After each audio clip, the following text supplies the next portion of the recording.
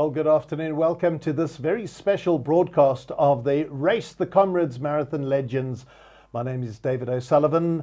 Alongside me, I have Mosabudi Whitehead, and as you can see behind us, we are virtually outside the Moses Mabhida Stadium, where it's completely empty, unlike the scenes that we would have been experiencing had there been no coronavirus, had there not been a cancellation of the Comrades Marathon. But we know that around the country and around the world, people are virtually running the Comrades Marathon. We've been seeing some of the footage coming in. We've seen some of the times being posted.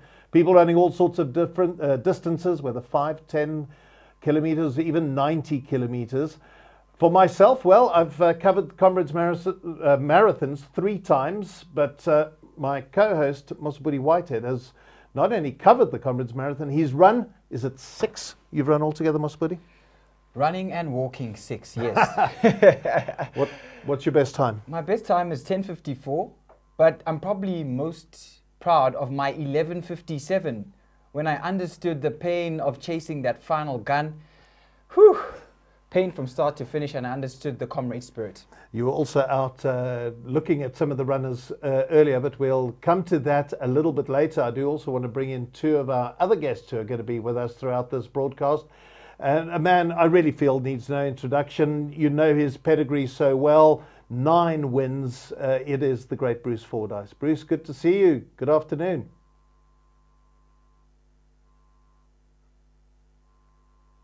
So have you been for a run, Bruce?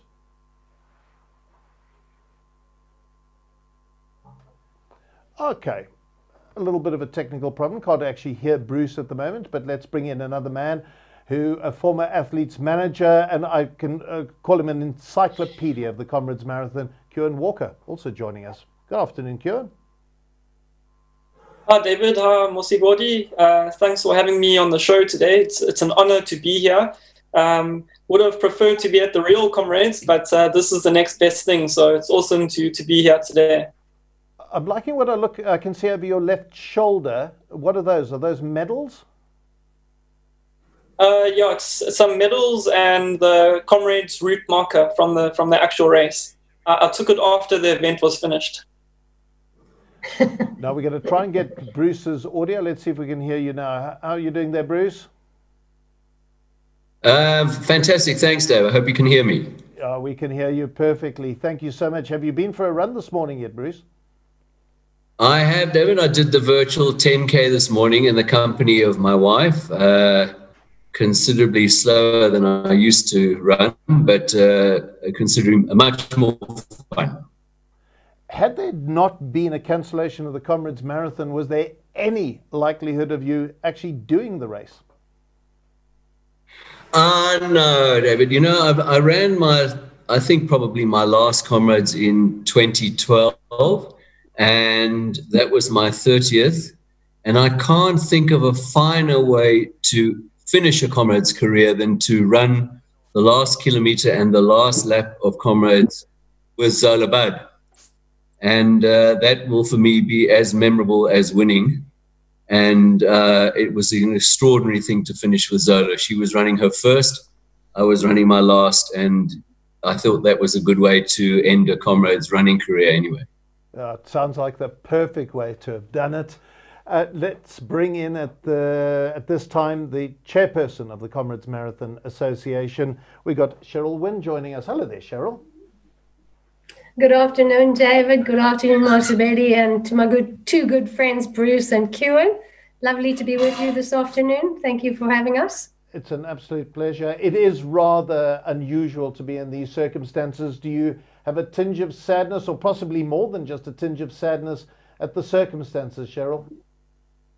Well, yeah, no, obviously it was an incredibly sad decision, and we certainly anticipated that today was going to be an incredibly sad day. And then sort of 5.5 weeks ago, we came up with the idea of putting on this virtual race, and it has so by far exceeded our wildest dreams that it's really hard. Anybody that was out on the roads anywhere in South Africa today and saw and experienced the tremendous spirit that was out there. It's just impossible to be sad. Yes. No, of course, we would have loved to have staged the real race, the 2020 95th Comrades Marathon today.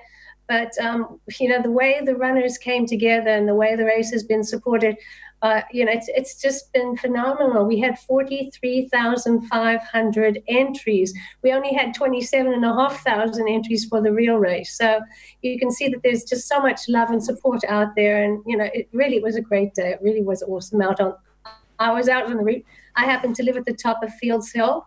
So I got to run right along the route, and there were runners all the way, everyone sort of observing the social distancing. I didn't see any groups larger than 3 or 4 runners.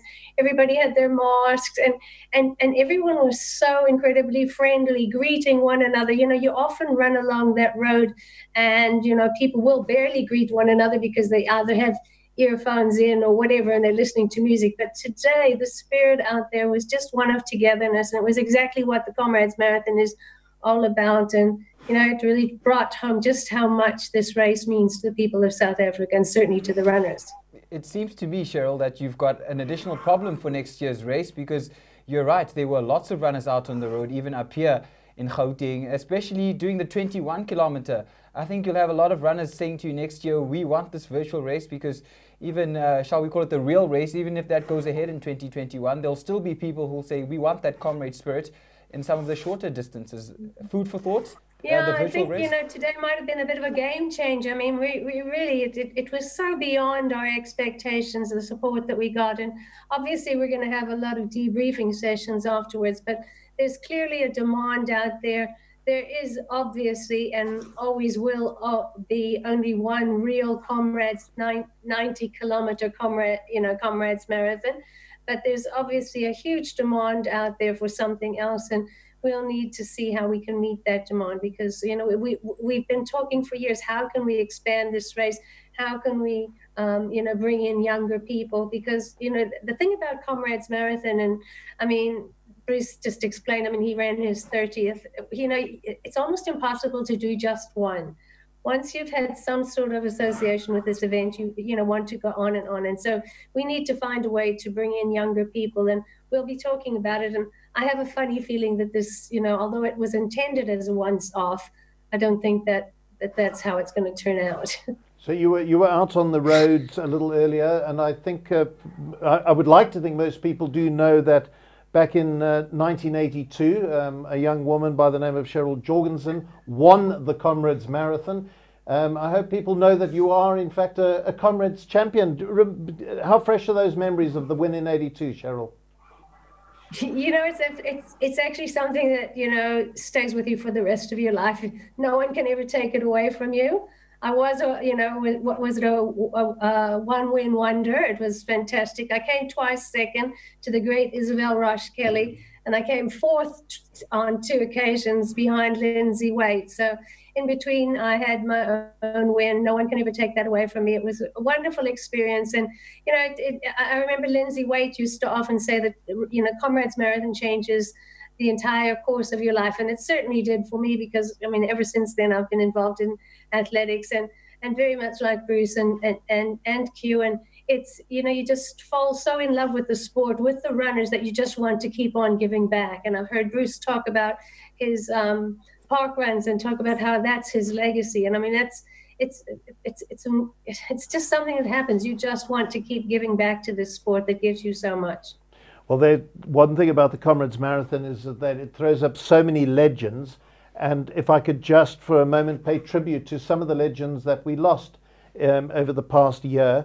And I think one of the most prominent was the man who wore number 1, Clive Crawley. And Kieran and Bruce come in at any stage here as we pay tribute to Clive Crawley. He was a remarkable man, running with the number 1. What happens to that number now? Does it get retired? Cheryl? Are you asking me or? Yep, Cheryl, what do we do with the number 1? It's your number in perpetuity. You finished 10 Comrades Marathons, and you earned, Bruce did his the hard way with 3 wins. But, once you've earned that number in perpetuity, it's retired and it's yours forever. A few people have taken the decision to pass on their green numbers to very close family members. My husband, for instance, has passed his green number on to our son. But in general, it belongs to you, and you're the only one that can give it away. Yeah, I don't think anybody else is going to run number one. Bruce, Kieran, have you got memories of Clive Crawley? Yeah, I have a lovely memory of him in 1979 when I had finished third in the Comrades, and I came back to Pietermaritzburg for some reason. I can't remember what it was. And I bumped into him in the streets in Pietermaritzburg, and he took me by the shoulder and he said, "Listen, young Witzy," he said, "your third place was really, really good. Your second half was very fast. You realize you can win this race." And so for me as a youngster, I think it was my third Comrades. Even back in 79, I think Clive had probably done 20, I don't know, Comrades marathons. To hear that from him, for me, was very special from Comrades number one. Kieran, any memories of Clive Crawley? Yeah, growing up watching the race, I was always in awe of Clive Crawley having run so many Comrades marathons. I couldn't even believe it myself. And, just to show you how talented he was, I remember back in 1998, which coincidentally, Cheryl that year met me at the Comrades Expo through Barry Varty, who was a previous chairman himself, and asked me if I wanted to go on the press track the next day as an 11-year-old kid. And that was like a dream come true for me. So I was on the press track that day. And then I remember being on the finish gantry, after the winners and stuff had come through. And that was the day when Clive actually finished his 40th Comrades. And he still ran under 9 hours that day. And I was like, wow, this guy is so amazing to be finishing your 40th Comrades still under 9 hours, which is already a respectable time. Just shows, the legend that he was and forever will be. Another person who passed away is Elizabeth Kavanagh, who goes down in history as the first official winner of the women's race in 75 after Letty van Zyl got disqualified. Kieran, do you know the circumstances why Letty van Zyl was disqualified in 75? All I can see is that she didn't meet a qualifying standard. I wouldn't know. Was there a qualifying race? Was she too young? What were the reasons? Do you know? Not off the top of my head. 75, as you mentioned, was the first year that women were allowed to run the Comrades Marathon, but I can't recall the circumstances as to why she was disqualified. Maybe Bruce might know a bit about that. Yeah, in fact, to be quite honest with you, Kieran, I'm not sure that we had to qualify back in those days. And when I say that, my first one was 2 years later in 1977. I don't remember having this qualification demon hanging over my shoulder. I, at the risk of exaggeration, would say I can vaguely remember that you could almost enter Comrades up until the last moment. For, I think in those days, a massive entry fee of about R5.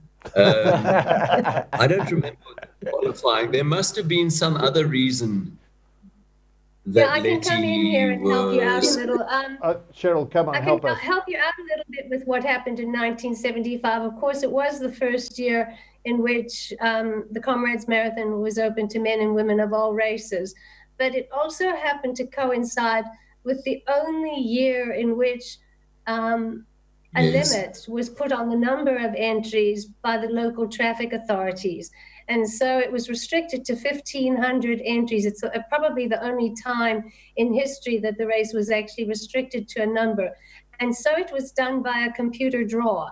And Elizabeth Kavanagh happened to be lucky in the computer draw. And so she was an official entrant, whereas poor old Letty van Zyl, who finished at least an hour ahead of Elizabeth Kavanagh, not to take anything away from Betty, because she was, a great winner. And I mean, at the end of the day, she's the one in the record books. But that's what happened, is that Letty van Zyl unfortunately ran the race unofficially because she missed the computer draw. Oh, a computer draw. Okay, well, she still went on and got herself 3 titles in the following 3 years. The other people who we lost, one of the great characters of the Comrades Marathon, Tommy Malone. You must have endless stories, Cheryl, about Tommy Malone. Tommy, we lost Tommy and Jackie Meckler. I mean, it's really sad to lose two of our, great champions, both in the past year. I mean, they were both very close friends of mine. I used to be involved with Transvaal Athletics, and Tommy Malone was the chairperson of the Transvaal, what was then called the Transvaal Convener Selectors. And I was also on the committee. We used to have all the meetings in Tommy's office, and he was a great character. He really was. Jackie Meckler was such a gentleman. In fact, both of them, they were absolute gentlemen of the sport. Where that famous run of Tommy's, where he's more famous for coming second than he is for coming first, and maybe that was his one regret in life, is everybody forgets that he actually won the year before he had that trip right before the finish and was beaten by his own very good friend Moni Kuhn. That's right. 66 was when he won it, and then was pipped at the post in 67, a very famous bit of footage there as well. I'm sure Jackie Meckler and Tommy Malone are people you knew well, Bruce. Yes, both of them. So, I mean, it's just, I can't believe that the Comrades doesn't have those two great characters anymore. I mean, just Tommy alone, to listen to him talk, and particularly the repartee and the teasing and the banter that used to go between Tommy and Mani Kuhn, because the two of them beat each other in 2 consecutive Comrades marathons, and the two characters were so different. So Tommy was this extrovert, loud Scotsman. And it's an amazing thing about Scottish people. They can have left Scotland for 300 years. They never lose their accents. Yes. And then there was Mani, who was dour, reserved, quiet, humble Afrikaner. And the two of them were almost like twins. I miss them so dreadfully, because Tommy used to always tease Mani, and then Mani would try and reply. So just to give you an example, there would be a gathering where there'd be a whole lot of winners together, and Tommy would say, "Oh, we would lose it, Bruce." The winners baton across the finish line. Sorry, Bruce, we lost you for a. You see, he passed Tommy in the last stride. Sorry, Bruce, you're going to start that story one more time, because we lost you at the critical moment. The last part of that story. I will, but was that they always tease each other, and so Tommy asked Mani to asked us to tell Mani what it was like to carry the winner's baton across the finish line. You heard that bit. and so Mani, because Mani passed Tommy on the last stride, he's one of the only a couple of winners who have never carried the winner's baton across the finish line. And I can promise you that to carry the winner's baton across the finish line is one of the most magical moments in sport anywhere. It doesn't matter how tired you are, how much you're cramping, how much pressure you've been under. That winner's baton is like a magic wand in your hand. It's like a lightsaber. And there isn't a single winner I can think of who hasn't raised it to the sky. As you get it, you pump the sky with it. And of course, Tommy would say to all of us, tell Mani, because Mani was, when Tommy collapsed across the finish line, they tore the baton out of his hand and they handed it to Mani. And so Mani's response always would be, because he wasn't as nimble as Tommy was with the teasing. His response would always be, shut up, Malone. And there was a time when a whole lot of us winners were driven to a function, actually, to launch Amabidi Bidi at a venue somewhere around, I think it was around the top of Inchanga. And we were all traveling together in a combi. And as we went through Drummond, which is halfway, Tommy had been sitting at the back of the combi. He suddenly got up and he ran to the front of the combi. And we said, what are you doing? He said, no, I just want things to always be normal. And that is that, as usual, I went through halfway ahead of Mani Kuhn. Mani was still sitting at the back. And then Cheryl, sorry if I'm dominating the conversation here, but the memories are for me so fantastic. Cheryl was part of a group of people who organized a winners reunion in 1983. And every winner around the world attended. And it was a glorious, glorious, wonderful weekend. And no one could have a bigger ego than anybody else because everybody there had won, but everybody there had been beaten by somebody else who was in the room. And because of the rivalry, and it was a black tie function at around about midnight. So you can imagine we had a couple of glasses of wine. At midnight, we staged a final rematch between the two, because of course you have to remember Tommy beat Marnie by 20 minutes in 1966, and Marnie beat Tommy by 1 second in 1967. So we had the rematch, the decider, and we decided to have that around the parking area of that hotel. And I was the starter, and Alan Robb was the judge at the finish line, and we mapped out a little 200-meter route, and it was a fantastic race. But unfortunately, Marnie didn't see the speed hump. So that was the end of the race. But so I miss them both because it was just every year. And then again, please forgive me if I'm dominating, but I think Jackie Meckler has to be the most humble, most incredible winner of the race. I mean, he 5 times winner.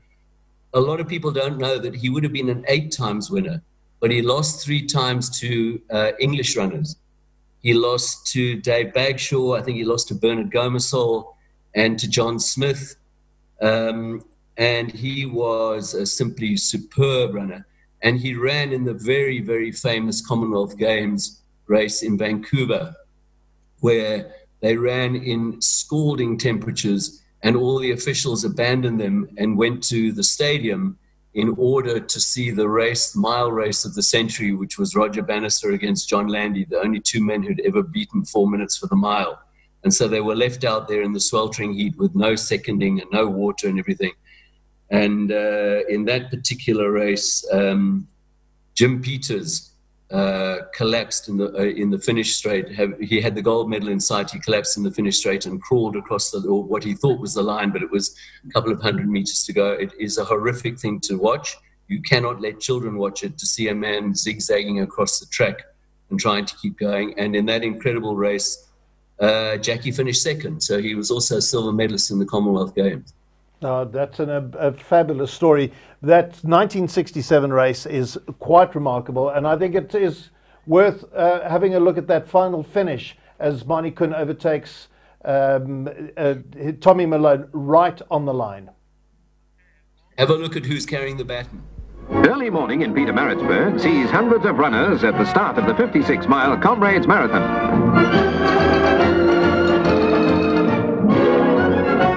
The headlights of a long convoy of spectator-carrying vehicles sparkle in the pearl grey light of pre-dawn. It mightn't be hot enough for that hat yet, but just wait till old man sun starts beating down.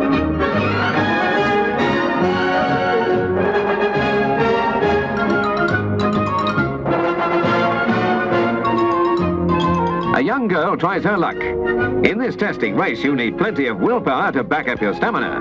46-year-old Fanny Maria jogs along at a nice, even pace. But it's up the Maritzburg hills that the going really gets tough, and a man appreciates some refreshment.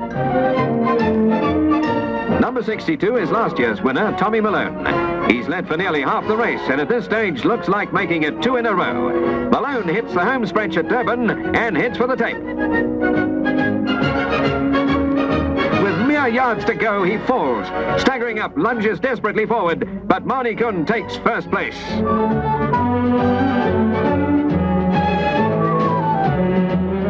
Among the first to sympathize with the gallant Malone is fine sportsman Marnie Kuhn. Congratulations to 2 great athletes for their fine effort. It's absolutely amazing every time I watch it. Cheryl, we'll let you go. Thank you so much for joining us on this special broadcast, and we hope next time we're talking about Comrades Marathon in 2021, it'll be on race day itself. Thank you so much, and all the best. Thank you so much. Bye. The chairperson of the Comrades Marathon Association, former champion Cheryl Wynne. We in the next few minutes we're going to get from Athletics South Africa, Alex Skosana. But I realise, Kieran, I haven't asked you for memories of Tommy Malone and Jackie Meckler. Share some thoughts there. Yeah, I'm still quite young to have spent any time with both gentlemen, to have met them personally. But as Bruce mentioned in all the stories, two remarkable individuals, very humble, and I will never forget that sprint finish that we saw just now on our screens. And I don't think there's ever been a closer sprint finish than that in the history of Comrades. Bar besides maybe the Nogalieva sisters crossing the line together, but that wasn't much of a sprint finish. And then obviously last year, Edward Mutibi just edging out Bongusa Mtembu by just over 30 seconds to take the win. But yeah, two remarkable gentlemen and forever in the history of Comrades. Now we got an issue that Bruce raised, that it is only, there are two occasions where the winner hasn't carried the mayor's message. So it's obviously that occasion where Tommy Malone had the message and Moni Kuhn won. Is the other occasion when Charles Matthias was disqualified, Bruce? Yes, so Charles was unfortunately disqualified for a doping problem. It's very controversial and there are many opinions about it. Happily, Charles did come back and win the 1997 Comrades. That was 1992, I think.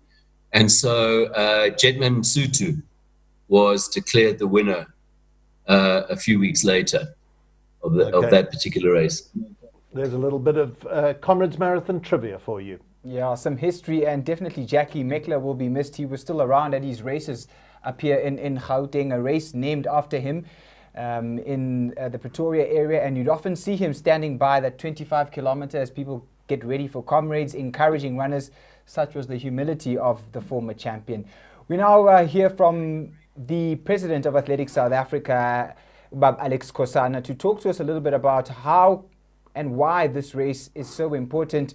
Mhlonishwa, Siyakubingelela, welcome, and thank you so much for talking to us. It took a long time for the announcement to be made that Comrades would eventually be cancelled. We first heard that it would be postponed when the national state of disaster was announced in early March. Such is the importance of the race on the South African calendar that the idea was to play it safe and wait and see. Why is Comrades so important to Athletics South Africa, to South Africa and running in general?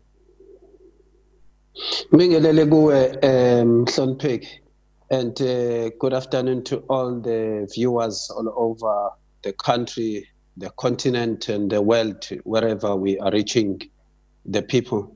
So I think you will understand that when COVID-19 was announced as a pandemic, as a global pandemic, everything changed from normal to abnormal, from certain to uncertainty. So it was very difficult from the side of Athletics South Africa to say, yes, this event will go ahead and this event will be postponed. And we had to play it by the ear and wait for the rules and regulations as they were being developed by the government of the Republic of South Africa, up to a point where we finally decided with Comrades that the race is not going to take place. And I'm happy that we did that, because today we are still under alert level number 3, where we cannot be able to host events of this magnitude.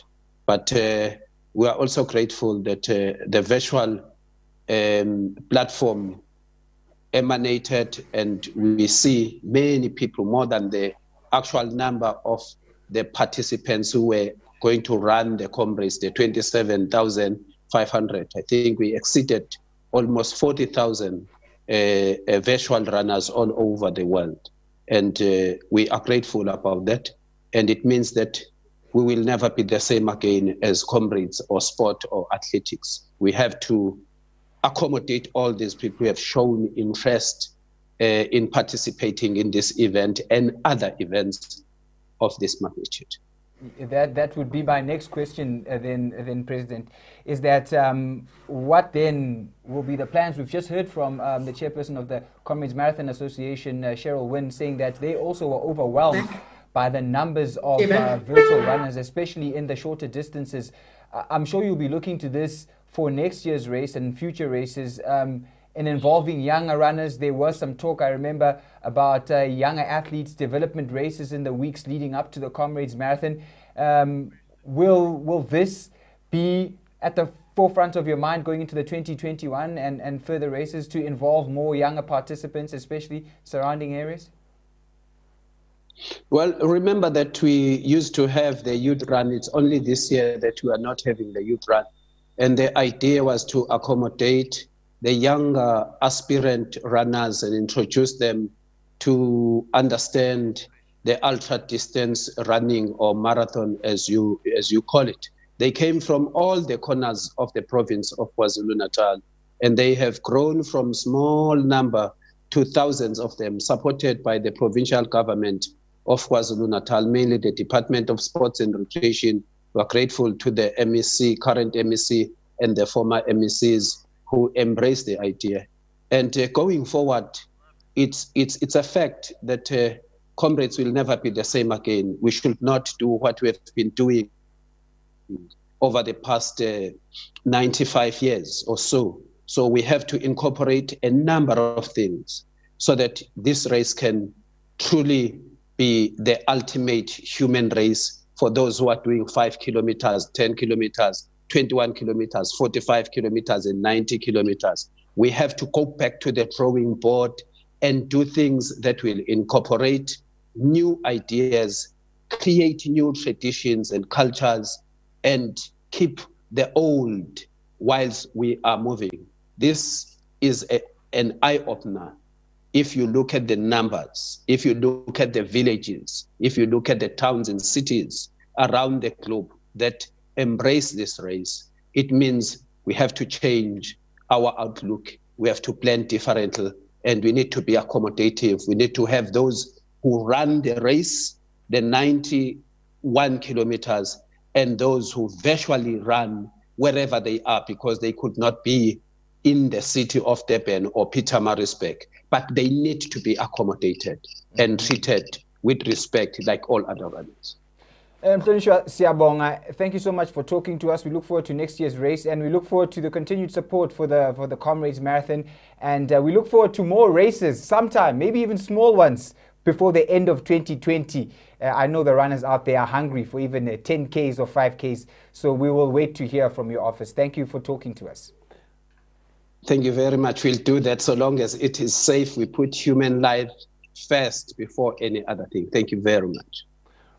Well, thanks to Alex Skosana there. And one thing we are sure about, having heard from Cheryl Wynn as well, is that 2021 is going to be very different.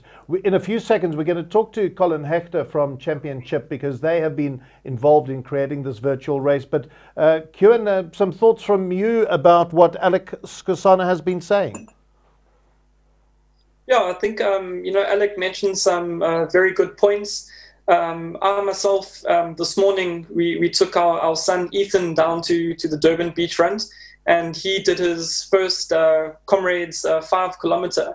And, it was really amazing just seeing the numbers of people that were down at the beachfront with their Bonitas Comrades race numbers on. And, little kids, people being pushed in prams.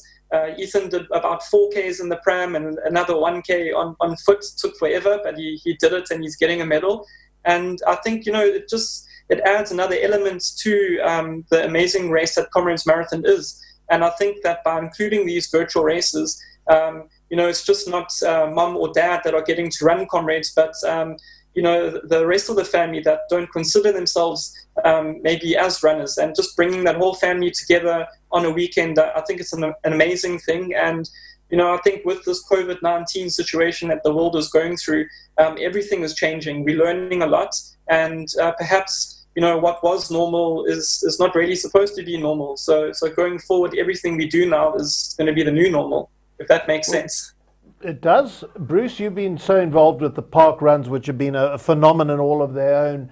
Do you think a Race the Legends, a virtual race as well, do you think for the Comrades that is something that should be encouraged going forward? Yes, absolutely. I'm sure it's going to be something that the CMA will think about and discuss. as Kewan said and as Alex said, I think it's going to make its way into the Comrades, into the whole Comrades basket, so to speak. But just, picking up on what we were saying about globally, I mean, this morning when I woke up, I was getting messages from friends in New Zealand who were busy finishing their runs. And then I picked up a message from a great friend, Sandy Kondo in Japan, who is running her own Comrades. I see now great friends of mine in Namibia, Kirsty Brits and all her friends have been running for 10 hours and 50 minutes. And they say they are going to break 12 hours for Comrades. It is just phenomenal today what has happened. Running out there today around my suburb, every second person on the road had a Comrades Bonitas number on. There's mine, by the way. I haven't taken it off yet. I've kept mine on proud. You'll notice it's not the common or garden ordinary white one. It's a green number for somebody who's done more than 10. And that's why I haven't taken it off. And today was completely mind-boggling. And cars driving past us and hooting. Yes. And to the two youngsters I bumped into on the road, I was running at the correct distance with my wife, and these two youngsters said, is this the Comrades Marathon? What's happening? And I looked at them and I said, yes. And the two of us have done 65 kilometers. And their eyes were like this. They were completely in awe of us. I lied. We had done 8 kilometers, but I just wanted them to think that all over the country people were running Comrades and how special it was. To my son and my nephew, my son Jonathan, my nephew Mikey ran around Richmond Park in London today. My son Nicholas ran around Ceres in thick snow today. It has been an incredibly special day. It's not quite over because the true heroes, the ones doing the 90s, are struggling in. But it has been a really, really special day. And so at the risk of, sounding cliched, out of every dark cloud does come a silver lining. And today has been a silver lining out of a dark cloud, which has been that there hasn't been a 2020 Comrades. And we should all be in that magnificent stadium, Moses Mabhida, getting ready for the drama of the final cutoff gun. But this has been a magnificent compensation. Well, we're going to show video that Mosabudi took a little bit earlier today as he was coming through to the studio. I also saw the guys with their Bonitas numbers as I was driving through to our studio. But in fact, let's have a look at that video. So Mosabudi, set the scene for us. You went out with you filmed on your phone. Yeah, so I got up this morning, and before I came in, I decided to take a drive around the eastern, southern and western corners of Johannesburg, and I just saw runners everywhere, and that was from about 7 o'clock in the morning. I had pre-arranged with some runners who said I'm going for my 45 and sub 3 or whatever, and I just went and got amazing encouragement from their families. They were being seconded by their families, and they were having so much fun, and some were just being helped by community members in Soweto. And that was the spirit of Comrades around the country. It was wonderful to see.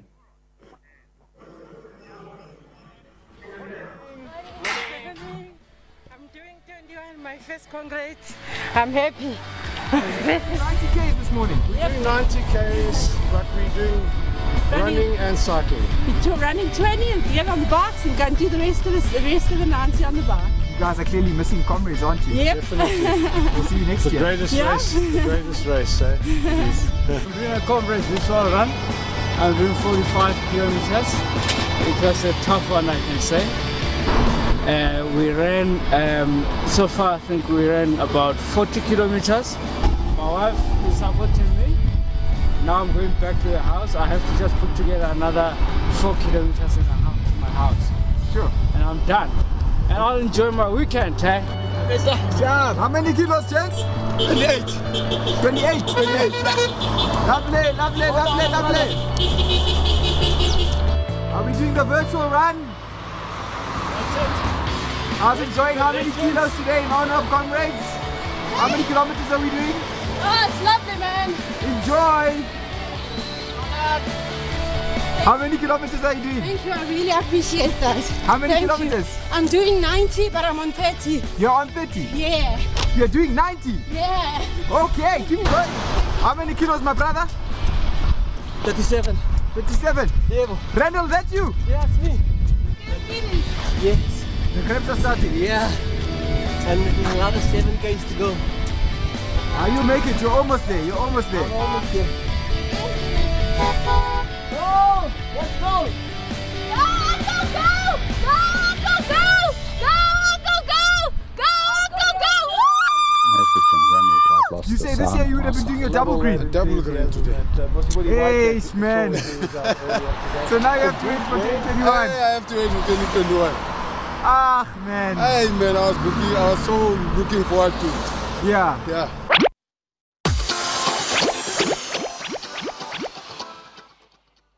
I was interrupting that bloke right at the end there. I saw he had a green number. Yeah, he was going to run his 20th Comrades today. He would have run his earned his double green number. So he was a bittersweet moment for him, saying he'll be back next year in 2021 to earn that 20th Comrades medal. So Bruce, where in Johannesburg can you replicate Polly Shorts? Can you find a Polly Shorts, did you say, Dave? Yeah, where do you replicate Polly Shorts? Because it's all very well to say I'm running the 90, but if you're not running Polly Shorts, does it really count? No, it doesn't count, because the problem with Polly Shorts, and remember, the runners would not have run Polly Shorts this year. They would have run down Polly Shorts in the early morning cool with a bit of frost at the bottom. But the real Polly Shorts is 1.8 kilometers long, and unfortunately, you get to it after you've run 80. So it's very difficult to explain to people who don't run what you feel like after 80. But you are completely broken. And if you're very fortunate, you've only lost 3 toenails and now you've got to go up this monster. I suppose, you know, I've run up Jan Smuts Avenue quite a lot. That's probably a kilometer. But wow, in Johannesburg, it's tough to find something as hard and as steep as Polly Shorts.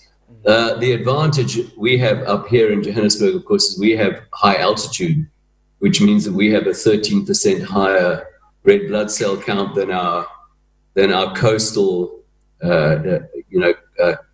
friends. So we have a bit of an advantage there. But Polly Shorts, that's waiting for everybody in 2022. Exactly. Well, I'm going to bring in now from Championship Colin Hector, because he's been instrumental in getting this virtual race up and running, I think is the appropriate expression there.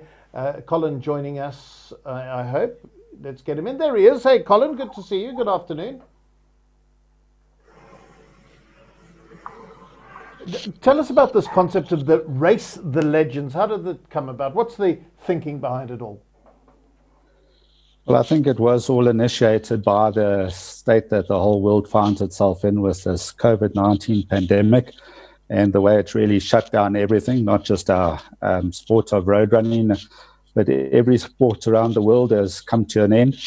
And as a business that operates in that industry, we actually found ourselves in a position where we had to put our thinking caps on and come up with ideas or solutions that could look at things differently.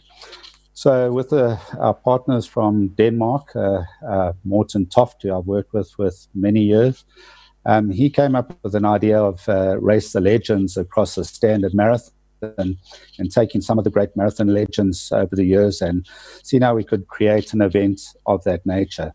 Because although virtual races have been around for some time and in different formats, we actually felt that, you know, you need to give somebody a real reason to engage and something to engage with. And in thinking through those ideas, it was very clear that, you know, there's no greater story in road running than the Comrades Marathon. And it really fits the whole scenario of the situation the world finds itself in. It's in a crisis situation. And anybody that's ever run Comrades knows that when you're going through tough times, it's people standing together and helping you through that gets you to the end. And all we've been seeing on the news for many months is all the negatives and the problems going on. And we felt that not just Comrade runners, but the world out there needs to engage the Comrade spirit. So the race wasn't so much about trying to, or the concept wasn't about trying to replicate the race on Comrades Day, because that's something that is so special. I don't think we can ever replace that. But it was to take that spirit that happens on Comrades Day and expose the rest of the world to it to create a very positive environment. Tell us about how difficult or easy, I'm not sure which way it would work, to set up the program, get the technology in place. What was that like? Well, to a certain degree, that is our core business. We've been timing events like Comrades Marathon. I think this would have been our 26th year that we've timed the Comrades. And over the years, technology has developed in leaps and bounds. So a lot of things are possible. Just like we are having these discussions remotely at the moment, wouldn't have been possible, 20 years ago. So a lot of the technology today makes it a lot easier, but needless to say, there's a lot of challenges. The take-up and response to this has been tremendous. So with close on 40,000 or just over 43,000, I think the number is, managing all those results and process on the day are quite challenging. But we've got a team of very clever people sitting in the background and ensuring that it works so everybody can enjoy the experience. You've touched on the numbers, Colin. 43,000, that's a lot of people.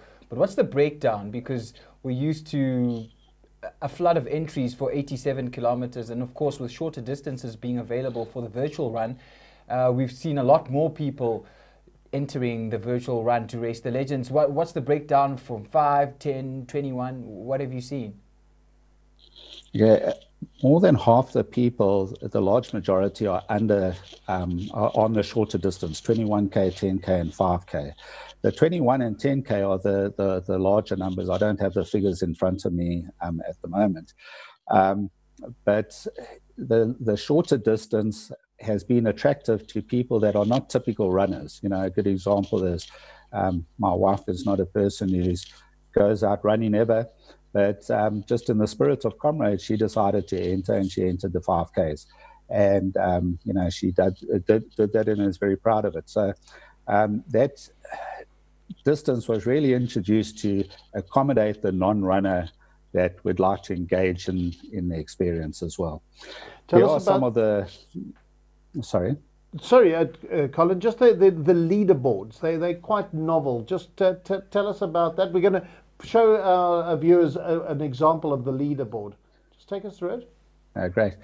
The leaderboard is typically what we would have at most events like a traditional Comrades Marathon. The one major difference here is that number one on the leaderboard now won't necessarily be number one on the leaderboard later on, because this event is taking a place all around the world and different people are loading up their times as they actually finish. So needless to say, somebody faster will come along at a later stage.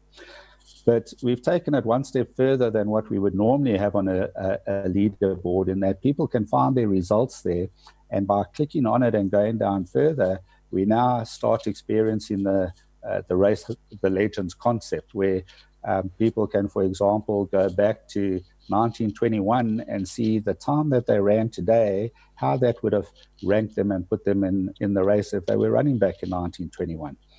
Now, fair enough, it's not a perfect science because there's a lot of different factors that come into the situation. Weather conditions, we all know the roads were very different in those days. Shoes were very different. But it's a novel way of people to engage and experience the event.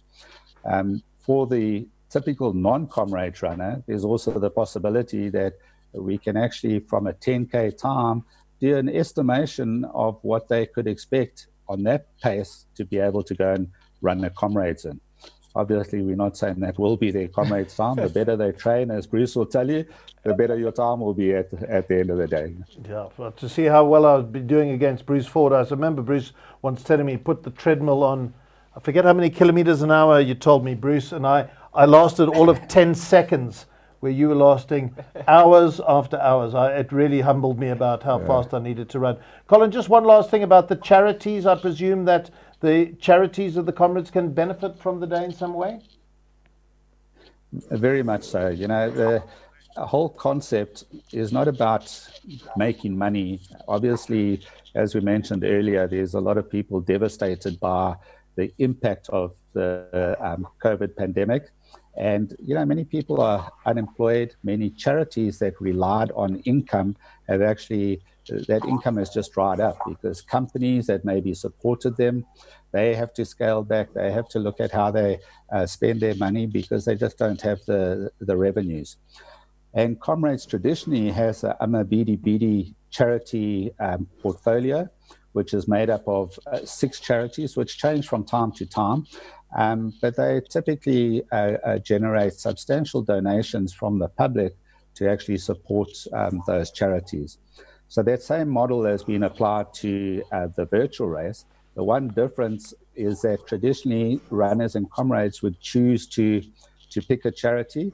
Yeah, we've actually created a charity profile for every one of those 43,000+ people. And anybody can go to the start list, and there's a little icon on there that you click on it for the charity, and you can make a donation against that runner. So, for example, Bruce ran today. Somebody can go and search for Bruce's name, click on that icon, make a donation, or Kieran's son, I think he also entered, didn't he, Kieran? You can actually go and select his name, make a donation in his name that goes to any one of those charities. So we do appeal to the broader public out there who maybe didn't participate to actually still support the initiative, because those charities are all selected for the tremendous work that they do, but it is very tough times for everybody. And people sometimes forget about how some of those charities, the resources they relied on in the past have literally just evaporated overnight. Fantastic. Colin, just one last thing. When does the virtual race end? Because obviously the Americans they've still got daytime, haven't they? Exactly. So it is intended as a global event. Yes, the majority of participants are from South Africa, but approximately 5,000 of them are from around the world. The New Zealanders are finished already. That the approach is that anywhere on the 14th of June in your time zone, you've got to actually participate in this event. So I think Hawaii, if I got my geography correct, will be the last area where people can actually still officially do a Comrades. But it does highlight a key point, is that this isn't a traditional race. And I actually personally don't even like to call it a race. It's really a public engagement experience, and nobody is going to be disqualified if maybe you ran an hour into the 15th of June. Those are not really issues that actually impact people. It will take some people, because it's a new concept. People are figuring out exactly how this works. Some people might battle to figure out how to upload their times. They can get help and support from the internet or from the race office, but there's no hard and fast rules to block people out of it. We actually want people to be engaged and to enjoy the experience at the end of the day. Well done, Colin, and to you guys at Championship. It's been a fabulous success, and thanks so much for joining us this afternoon. Thank you very much. Thank you so much, Colin Hector there. And now let's remind you of what happened at Comrades Marathon in 2019. And we'll bring Kieran Walker, Bruce Fordyce, Mosabudi Whitehead to talk a little bit more about the winners in the men's and the women's races from 2019. Carpet, you can look at it, it's thick, it's going into thick grass. It feels very hard to just lift your feet walking on it. But Edward Mutibi seems to have no problem negotiating it as he wins Comrades 2019. And he's done it with the unofficial time of 5:31 as well. What a race run for Edward Mutibi. Just nip under that. It doesn't really matter because that was all done on a down run anyway, as Gerda Steyn becomes the first woman ever to run a Comrades up run in under 6 hours. She's going to have the 4th fastest of all time. She is the champion, but more than that, she has broken not only Elena Nurgalieva's up-run record, she has broken so many records. 2 Oceans and Comrades in the same year. We last saw that in 2015, but she has taken the record and become the first woman ever to run under 6 hours on the Comrades up-run. So I think it was Gerda Steyn who took that one. That was all the headlines, weren't they, Mosabudi? You reported on that one. Yeah, an absolutely smashing run. I was at the 60-kilometer mark, and as she just jogged past, she had the most wonderful smile on her face. She enjoyed the race so thoroughly, and never looked in any trouble whatsoever. She was always going to win the race. And I remember speaking to her the year before after she had ran so well at Two Oceans, and put it to her that you are starting to look like Frith van der Merwe in the late 80s when she went back-to-back with Two Oceans and Comrades in the same year. And she just laughed it off but said Comrades remains her main focus every year, as well as she's done at Two Oceans, and she hopes that she can eventually win it. What a smashing win it was. What a smashing win it was. Yeah, 5:58. Kieran, your thoughts on 2019, Gerda and Edward Matibi's performances? Yeah, it was an amazing race. History was made with Gerda running that sub-6 hour. I remember going back to Easter weekend last year in Cape Town after Gerda had won Two Oceans, and we were sitting at dinner with her coach, Nick Bester, himself a former Comrades Marathon winner, doing amazing things with his athletes. And we worked out that the pace that she had run at Two Oceans, if she had just run a little bit slower, but obviously taking it through to Comrades, that should run under 6 hours. And they kind of laughed it off, but I was like, I'm pretty sure we're going to see a sub-6 hour Comrades.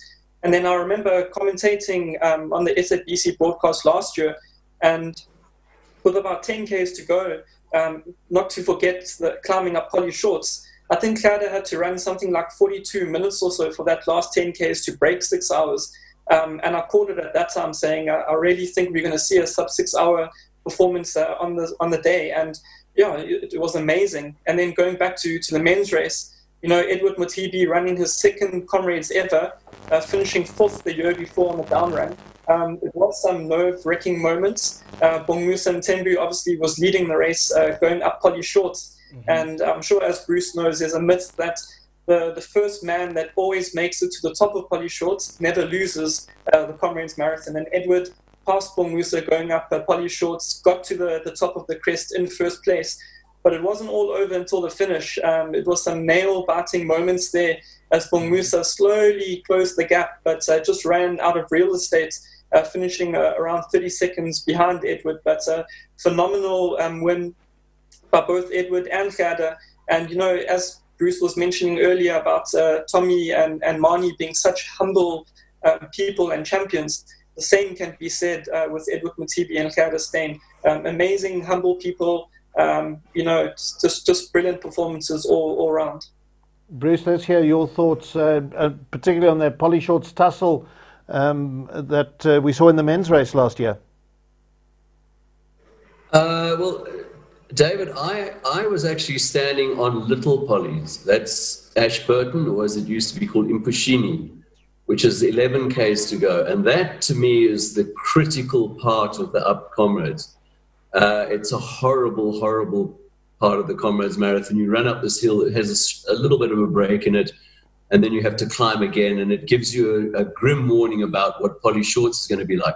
And so for both the leaders, the men's and the ladies, it was fascinating for me to look at it, and I saw Bongmusa and Edward running shoulder to shoulder on Little Polly's, and I thought, well, here we go. We've got a race here. And as Kieran said, it's a tiny piece of Comrades trivia. It will change one day, but so far the man and the woman who have, and notice how I cunningly use mountaineering terminology here just to emphasize the steepness for Polly Shorts. The man and the woman who have summited Polly Shorts first have never been caught. But as Kieran said, Bongmusa was leading going up Polly Shorts. Edward passed him, but only, by a short distance. And so the Comrades trivia was tested again. In the end, it has stood firm because Edward won, but what a close finish. And then what can you say about Gerda? You can run out of superlatives. She came past me on Little Polly's. She saw me standing at the side of the road. She gave me a cheeky little impish smile and a wave. And I thought, my goodness, this is history in the making beyond all belief. And it was a great privilege to be at the finish, standing in the VIP. So there's a VIP section, you see, Dave, and the VIP section is full of the important people, the officials and the sponsors, and of course the politicians, and then the ex-winners. And so we ex-winners stand there together and have a wonderful time. We get spoiled rotten. It is a complete ego trip for us. But I happen to be standing next to Derek Price, who was one of my heroes, and Derek won 2 up runs in a row in 1974-75. There were 2 up runs in a row because 75 was the 50th running of the Comrades Marathon. And Derek won that in 5:58, that particular race. And I remember him saying to me, Bruce, 5:58, and have a look, Gerda Steyn is coming in 5:58. And he said to me, honestly and humbly, he said, if you had told me in 1975 that a woman would be running on my shoulder, I would have told you, you are completely insane and you're taking drugs or something. And he said, and here's the disturbing thing. He said, when I finished in 1975, I was finished. I was completely out. I was exhausted. He said, have a look at Gerda. She is waltzing down the finish straight. She's blowing kisses at her family and her fans, and she looks good for another 5 kilometers. So he says, I have no doubt in my mind that had Gerda and I been together with 1 kilometer to go in 1975, said, I have no doubt who would have won the sprint finish. And I think, to put it into perspective, when I started running, to break 6 hours on an up run as a man, you would probably win the race, but you would definitely make the first 3. And now Gerda has rewritten the whole timing, our thinking about the race, everything to do with it. And so I think Gerda and Frith have to be now the 2 greatest female runners, even though, even though Elena Nogalieva has won 8 Comrades. It's just those 2 magnificent runs of theirs. I think the only thing that Gerda is short of is another win. And Edward also, yes, another win. And I'm going to sound like I'm lecturing here, but a truly great champion wins in both directions. Well, let's go to 1975 as you raised it with Derek Price winning that race. Here's some footage of that event. The 1975 Comrades was the 50th running of the race since its inception in 1921. Many innovations were introduced this year. For the first time, the event was open to runners of all race groups and to women competitors. Qualifying standards were set, and the field was restricted to 1,500 runners, which did not meet with favourable comment. For the second time in its history, it was a successive uprun to mark the Golden Jubilee. The last back-to-back upruns were in 1940 and 1946, straddling the war years when no marathons were run.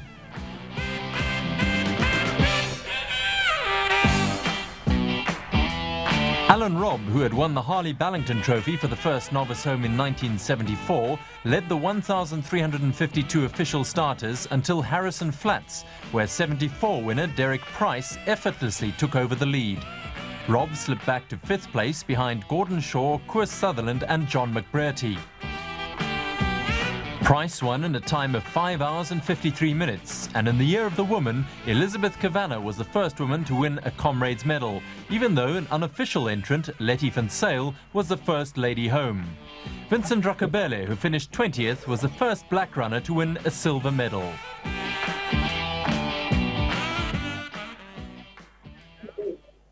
So that winning time by Derek Price back in 1975, replicated almost exactly by the women, Gerda Steyn winning the women's race last year. Now let's have a look back at the last decade or the past decade of women champions.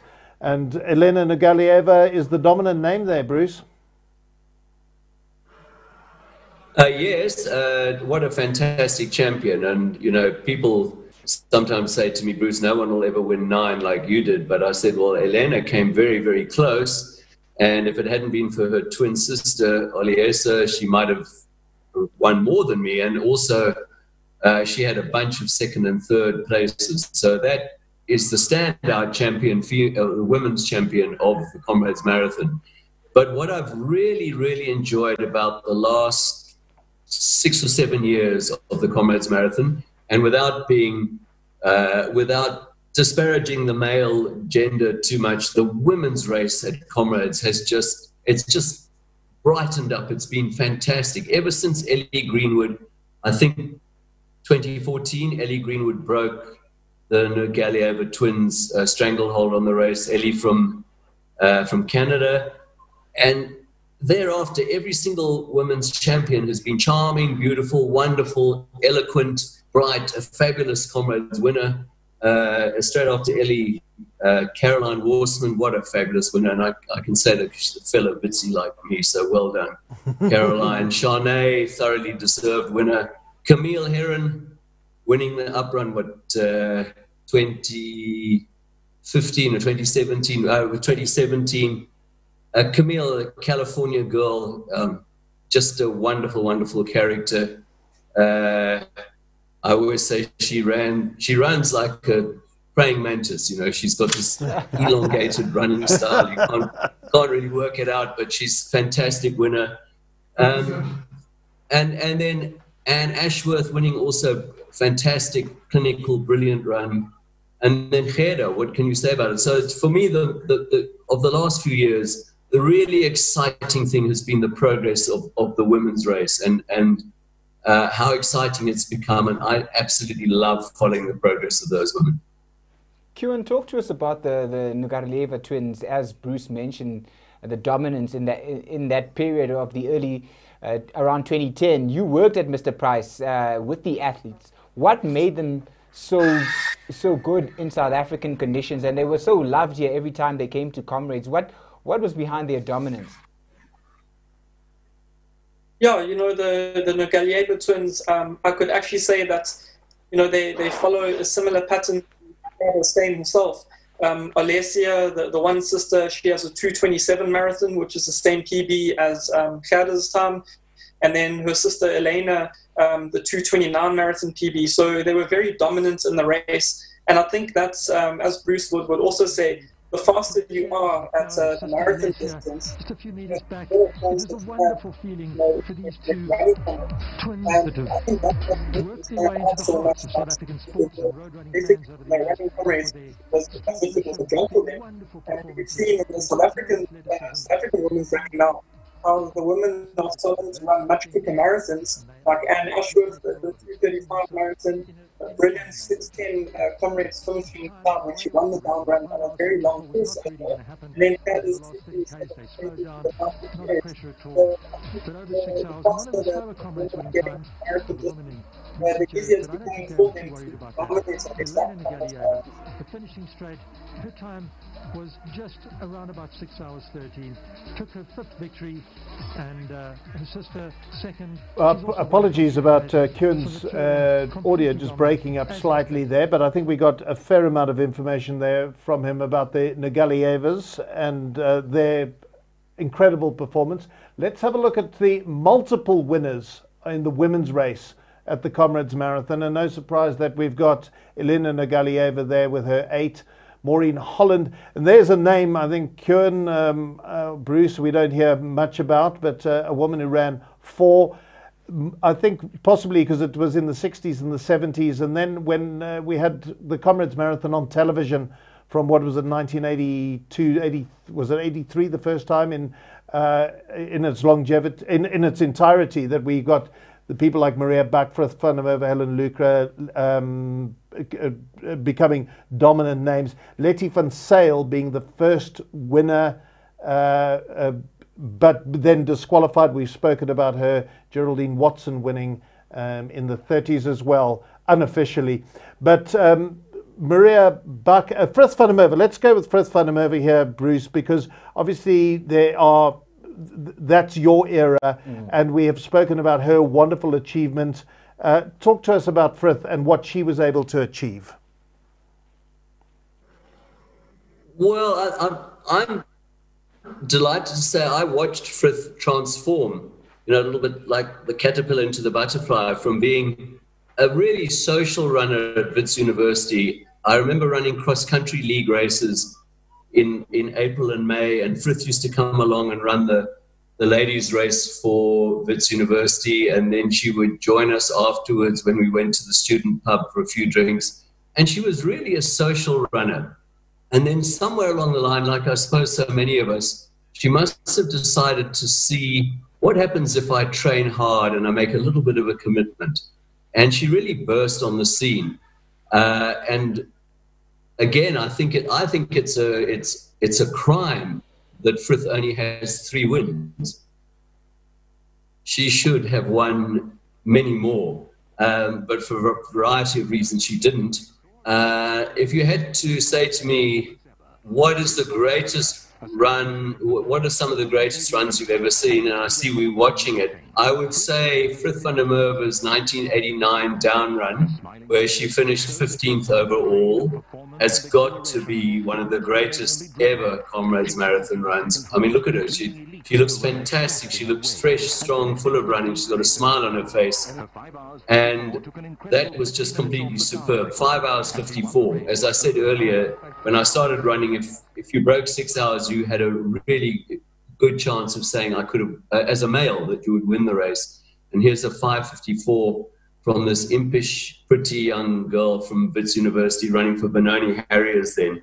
And I can say, have I got a minute here just to tell a story, though? Because my mate, Stuart Peacock, finished 13th that day. And that was his best run ever. He finished 13th. So it was a bittersweet run for him, because 13th is a magnificent position, but it's 3 positions away from getting a gold medal. So it was a bittersweet finish. But he said, as he finished at Kingsmead Cricket Stadium, he said the crowd erupted. There was just this roar all around him, and the noise was stupendous. And he said this was incredible. So he started blowing kisses and air punching and waving at people and just celebrating his 13th position. And he said as he ran the last lap, he thought, this is completely amazing. It's breathtaking. It's goosebump material. What must it be like to win? I mean, I'm finishing 13th. And he said he crossed the line and he turned around to face the crowd after he crossed the line to give one last air punch, to say, I've done it. And he said as he did that, he saw Frith van der Merwe coming around the corner and heading down the finish straight. So he said, I defined the meaning of the word leopard crawl. He said, that's how I got out of there, so that no one would focus on me anymore. That's how fantastic her run was. And Frith is, one of the truly great legends of the Comrades Marathon.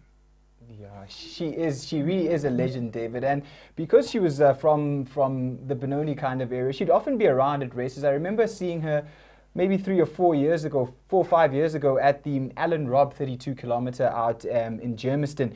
And spoke to her a little bit about that. And of course, I asked her about that wonderful down run. And she said on the day, the night before, she just felt a wonderful sense of calm.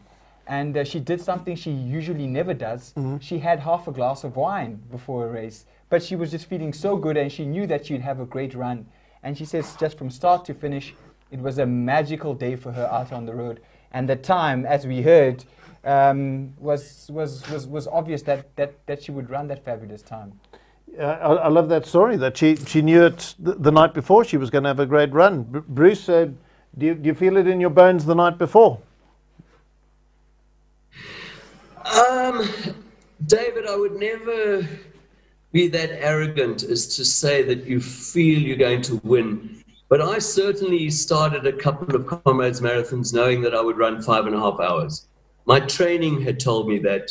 The way I felt, I get all the answers from certain key training sessions that I would do in the last couple of weeks before the race. So I knew that I would run 5.5 hours. So therefore I would say, okay, if somebody runs faster than that, then they will beat me. But I certainly know tomorrow morning I'm not going to let myself down. And it's a pity we don't have Cheryl here to continue to talk to her, because she shared with me the other day, we did I don't know what they call them nowadays, a webinar, a blog or something. I'm far too old to know what's going on with these things, technology. But she shared a moment where she said before 1982, she knew she was going to win. The day before, she knew she was going to win. And I've certainly gone to the start line knowing, I can't say I'm going to win, but if you're going to beat me, you're going to have to lose an arm and a leg out here, mate. Because I'm going to leave nothing out on the road. I'm going to run as hard as I can. So we certainly have that. And the converse of that is that sometimes when you're not going to win. Yeah, and the difference between the winner quite often is that they're pretty sure they are going to win. The contender is hoping to win. And when I was beaten by my good mate Nick Bester, we were great friends, I kind of knew that day, even though I lined up, I had a really haunting feeling that I'm not going to win this one. And I couldn't have handed on the baton to a better mate and a really great Comrades runner than Nick Bester. Right. We're going to move on to having a chat now. I'm going to hand the reins over to Mosabudi Whitehead as we bring in Max team running team manager Martin Ngwenya joining our broadcast. Good afternoon, Martin, and we've got Kieran Walker here, and I'm sure you will have a lot to say to him. I know how close the two of you are, have been over the last decade or so. But I mean, just talk to us about Max Elite. When people in my generation, sort of their late 30s, maybe early 40s, mid 30s, started watching Comrades, that Mr. Price was what we saw. It was really at the forefront of the race towards the late 90s, and it's something that, as Max Elite, you must be quite happy with, quite proud of the fact that this Comrades Marathon has become synonymous with Mr. Price and Max Elite. Good evening, everyone. Musibudi and David there in the studio, and the viewers, and my fellow colleague Kieran Walker there, and Bruce. And let me take this opportunity and send my condolences first to the Clive Crowley's family, and because Clive was one of the greatest Comrades runner. And let me just send condolences especially to his wife, Trish Crowley, who's also always there to assist the athlete. Yeah, talking about the next team. So as you remember, like you said, that in the 90s he used to be one of the best team to win all the races and track, especially in track and field. We used to specialize that in the track and field, like in the APSA series, Yellow Pages, and all of that. But came 1995, where Sean Micklejohn win the first gold for the Mr. Price team. That's where we dominated from there. Since then, we have been dominating in the top 10, both in the ladies and the men's team, up until we changed the team to Max Elite. We are also dominating. So I would say Comrades has been part of our family. Now, we've been, and even myself, I worked for Comrades for 12 years. So I've been part of this wonderful event for quite a while now. And with the help of Kieran Walker also. As you know, he's been called the encyclopedia because he knows everything. I've learned from him lots of things from Kieran. We've been working together for more than a decade now. So yes, what I saw today, it was a fantastic thing to see South Africans supporting each other like it was a race, a Comrades race itself. Because I was up and I wake up early in the morning today, around about 3, to second one of my athletes to help them in on the road.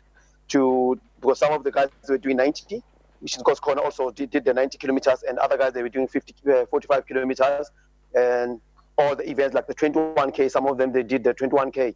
So it was a great day for me today, and I also, even us as a club, we were very happy to be involved with the Comrades Marathon Association, as one of course, as now you know that we are a technical sponsor for the Comrades Marathon also. So it is a great, give us a great pleasure again to be part and parcel of Comrades Marathon, yes. Martin, you mentioned Nkosikona Mhlakwana is running. He was running the 90 kilometers of the virtual race today. He raced the Comrades Legends, and he posted his time. Kieran and I were just talking about it a little bit earlier. That what's it, 5:55 clocking. How do you look at the race? I mean, this year it must be bittersweet because you would have been hoping for another gold medal on top of the podium, but how do you reflect on the virtual run, especially given the fact that Mr. Price is the technical sponsor in Max Elite? To be honest, Musumiti, as we reached the 60 kilometer mark, and Koskona was starting to crumble and cramping and all of that, I was like, yo, can you imagine if it was an actual race now? And this guy is doing this at the 60 kilometers mark. Then we, 60 kilometers is still got a long way to go, but he was keep on going, and that's it took me back to 2019 race where he was having the same problems, cramping and all of that, but he keep on going up until he get the position 11. So I think for him it was a good thing, and give us even now I'm still getting good bumps. Sorry about that. We got you back. Sorry guys, I'm sorry about that. Even now I'm still getting a good bumps for thinking about that what happens today.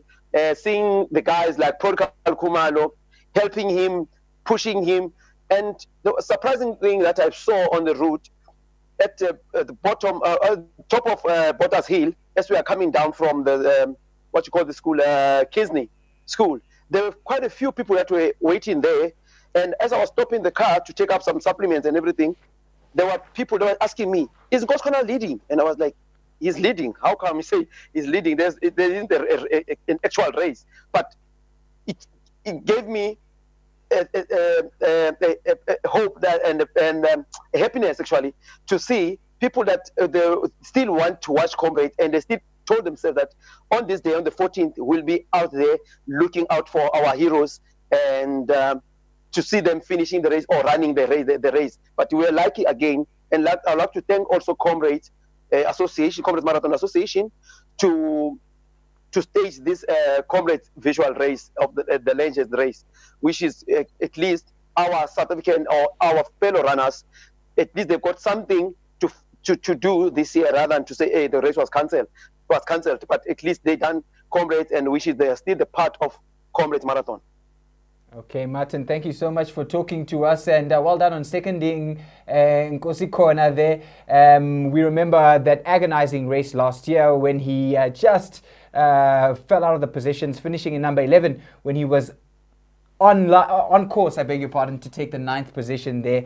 And this, hopefully next year, he can do well in the colors of Mr. Price. Thank you so much for talking to us, and we look forward to the 2021 race. No, thank you so much, you guys. Thank you very much. Cheers. Bye-bye. Let's have a look at the multiple men's winners of the Comrades Marathon. We looked a little earlier at the women's. And there you are, Bruce. 9th place, 9 medals, 1st place, I should say. It's certainly not 9th place. Top of that list of multiple men's winners, and way ahead of the others, 4 more than Jackie Meckler, and a whole lot of people there. You know, I suppose records are there to be broken. Well, let me ask Kewan this question. Do you think 9 can be broken, Kewan, in the modern era? I'll be totally honest with you. In the men's race, I don't see that happening. To win 9 consecutive Comrades like Bruce did is just out of this world. We nearly saw it happen in the women's race with Elena Nagalieva. So perhaps if it could happen in the women's race, it could perhaps go to Gerda. But I know she does also have other ambitions, such as the Olympic marathon. But yeah, I'm going to say on the men's side of the race, I don't see anyone coming close to the feats that Bruce accomplished. It was just out of this world. And yeah, I don't see anyone winning more than 9 times. Is that a record of yours, Bruce, that you don't see getting broken anytime soon? You know, David, the great Wally Hayward, who's also on that list, as you saw, and I think he's the greatest Comrades runner ever, because he won 5, but was declared a professional and also gave up running the Comrades for 20 years. I'm certain he would have won more. And also his running the Comrades in 1988 at the age of 3 weeks shy of his 80th birthday has to be the greatest single Comrades performance of all time.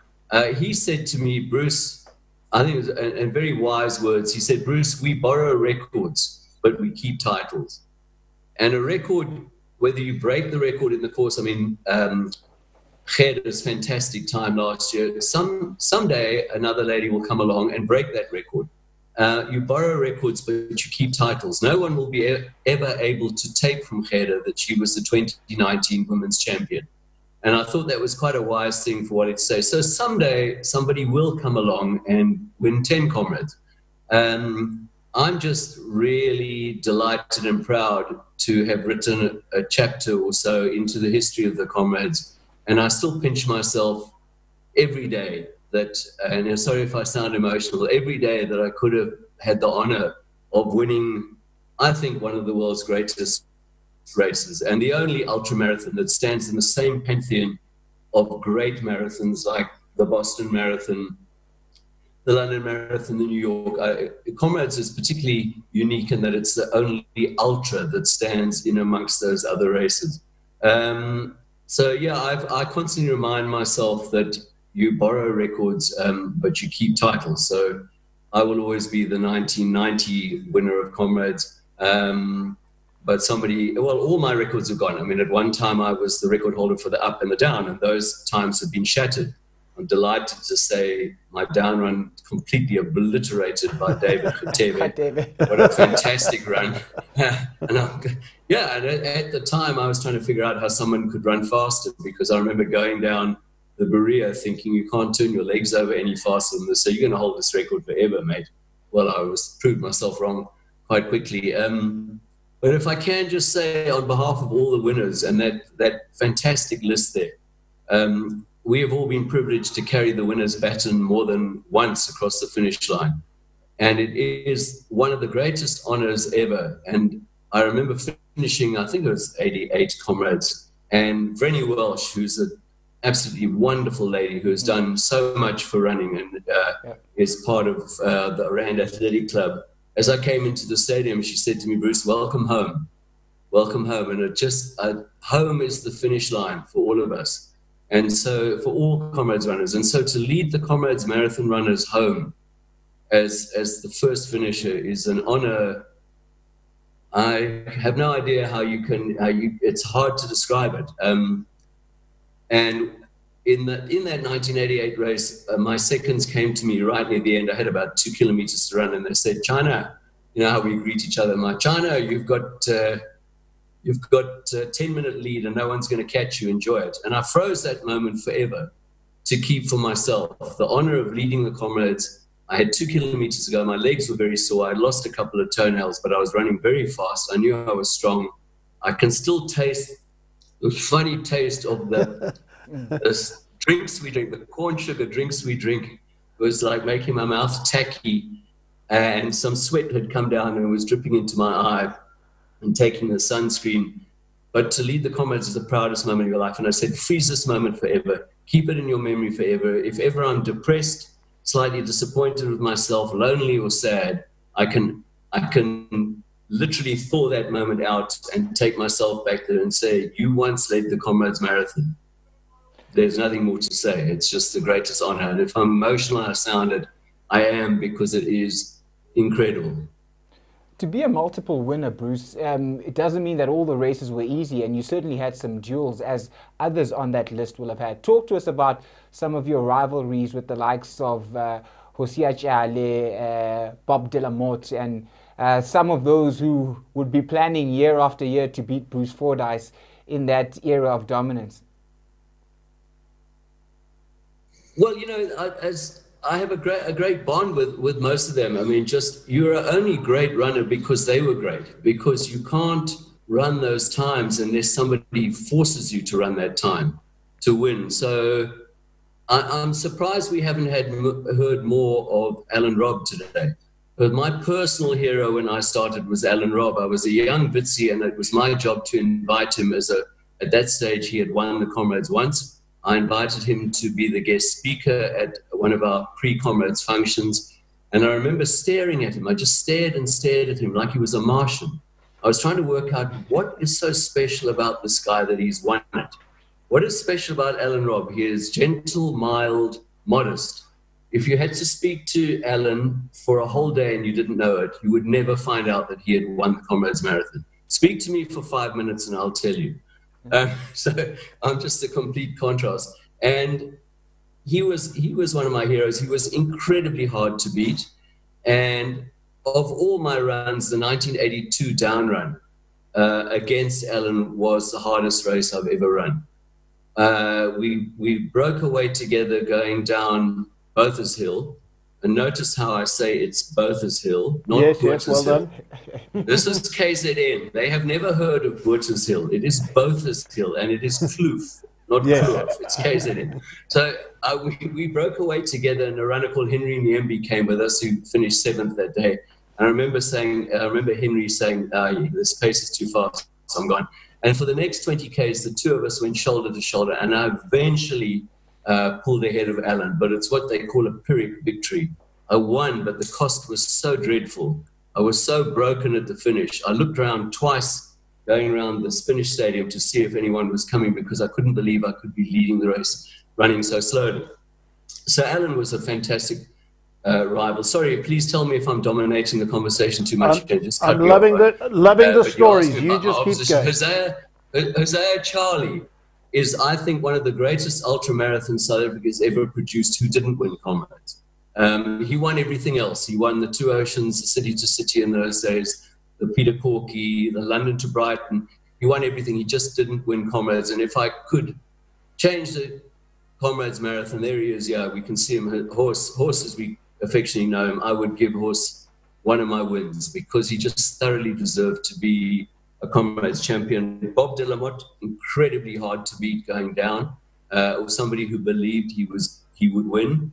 Not hoped he would win, believed he would win. And when he didn't win, he would just say, well, I'll do it next year. Mark Page, very good. And in the early days, Johnny Halberstadt. I think Johnny Halberstadt is, and Kewan might agree with me here, the greatest all-round distance runner we've ever had in this country. His range of ability. So he had a sub 4-minute mile. I could never get anywhere near that. He won the NCAA's triple title, 10,000 meters college title in the States. He came 3rd in the Boston Marathon. Any road race you name, anywhere in South Africa, he won it, usually twice. He just didn't win Comrades. He came 2nd twice.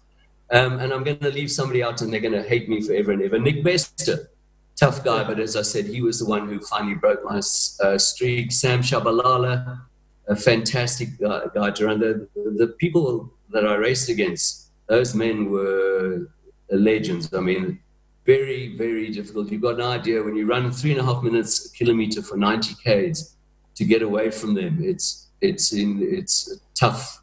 As you can see, I'm broken, hunched, and not quite the same as I used to be. That was the cost. But it's an honor to have raced against those guys. I'd love looking at that footage of the young Bruce Fordyce. It's lovely seeing that footage again. And I suppose one of the things, Bruce, was that we had so little else to watch sports-wise that we became fixated on the Comrades Marathon. I know to some extent these days there's so much more variety, but I wonder if you weren't dominating in the golden era of Comrades television. We'll talk to Jan Snyman in a short while. But you guys became celebrities, didn't you? We did, yeah. I mean, and by the way, you mentioned the gold and the locks gone. But anyway, I've managed to come to terms with that. I was gorgeous. But yes, we did. We because of sporting isolation, South Africa was almost forced to turn in on itself and watch. And if you talk to the cricketers, I remember talking to the very sadly missed Clive Rice, who's a great mate of mine. He would say the Transvaal, as it was then, Western Province game at Newlands was sold out for a provincial game. So we had very little. And the same with the Currie Cup rugby, sold out. We had very little, so we turned in and we looked at what we did have. So maybe for Comrades, that was a wonderful, wonderful bonus in that people watched Comrades. And I still get stopped by people who say, you've got no idea how much I hate sport. But every single Comrades day, we woke up at 5 o'clock in the morning, we made breakfast, and we watched that race all day long. And not just the winners. I mean, as we all know, the most dramatic moment of Comrades is that final dreadful cutoff gun. And nowhere else in the rest of the world does that happen in any marathon. There is no cutoff. If you run New York, and I've run a few of those, it can be midnight. They better be there and take your time and give you a medal. It's just, but only in Comrades do we have that brutal cutoff gun, which just also is part of the whole DNA of the Comrades. The brutal cutoff gun is massive. So yeah, just sorry if I'm waxing lyrical, but I just love Comrades so much, and I love that event. And I think the sporting boycott at the time worked very well. Obviously now, wonderful people like Cheryl and the whole CMA have grown the race even more. Wonderful characters have come along to grow it even more. And it is just so rich with history, tradition, drama, passion, that I don't know why anyone would not watch it. Just to me, Comrades, watching that, the only thing I can equate it to is the same emotion is Cheslin Colby's try.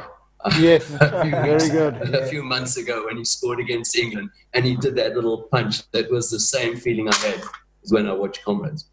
Yeah, and a wonderful feeling that will be shared by all the other men on that list. Kuan, I want to pick your brain a little bit about Bongamusa Mthembu, whose name also appears on the list of multiple men's winners. This week, I was in a press conference where we spoke to 2012 champion Ludwig Mamabolo, and he said, although Bongamusa didn't win last year, he still believes that Bongamusa is the man to beat in this current era of Comrades Marathon. And he says that he would like to come back and win the race again. And he says Bongamusa for him remains the man to beat. We saw last year how he was attacked by Mutibi and others going up in Changa and then all the way to the finish. Can Bongamusa win again? And what makes him such a great Comrades champion, both up and down? Yeah, 100%. Bongamusa can definitely win Comrades again. As you mentioned, he just lost out on that title last year to Edward Mutibi. But one thing I can also say about Bongamusa is, as Bruce will also know, the former likes of Dmitry Grishin, Vladimir Kotov, former multiple winners who could only win it on the uprun, but could never ever do well when it came to the down. And Bongamusa was the same as that. Every year it went down, he was the man to beat. He won it a few times, but then every single year that the Comrades Marathon went, towards Pietermaritzburg on the uprun, he would never finish in the top 10. So I even remember in 2017, he was looking good going into the race, but because he had never done well in the uprun, I had him down as like an outside favorite for a top 10. And then he went and won the race. So he cemented himself as both an up and down winner. And then, just missed out on that victory last year. He's a really humble guy. He trains really hard. His coach down in Durban, Kolani Mabida, they've got a very good, strong team around them. And Bongamusa focuses solely on the Comrades Marathon. So, yeah, I definitely think that Bongamusa is definitely a force to be reckoned with. He's made for ultra distance running. He's got a very strong build. Almost reminds me of Nick Bester, that Ironman type body type. And yeah, Bongamusa definitely going into next year's race. I've also put Edward there as a defending champ. But yeah, Bongamusa definitely for a good few years coming up will be the man to beat. Wonderful scenes there. I do want to go back to some of the other names that we saw on that list. And Bruce, it was interesting that you were saying that Wally Hayward, you felt he was one of the great runners. I think it's worth pointing out that his first victory came in 1930 and his second win came in 1950. I know there was a war in between, but between 1930 and 1940, he could have been winners there. It's incredible that he's got that time difference of 20 years. Let's have a look. We've got some footage of Wally Hayward winning in 1930. I'm hearing them, yes.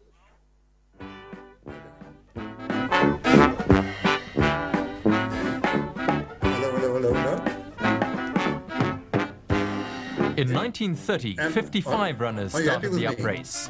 Amongst all the newcomers to the race was the Johannesburg Wanderers runner Wally Hayward, wearing number 2. He was the current 10-mile track champion, and at the age of 21 had surprised the pundits by entering for such a long distance. Hayward had reached Drummond in 3 hours 20 minutes, but tired visibly towards the end. Despite cramps and walking up the hills, he reached the finish line just 37 seconds ahead of Phil Masterton-Smith. Hayward was rewarded with a grandfather clock, and this was the last year that sections of the road were still untarred. So that's something that I find absolutely amazing about those early runners. They ran on untarred roads. Mosabudi and I were talking about this, the lousy shoes that they would have had, the bad advice on nutrition. To achieve the times they were doing, Kieran, Bruce, it's phenomenal what they were able to achieve. And I see why you say that Wally Hayward is the great Comrades runner, Bruce.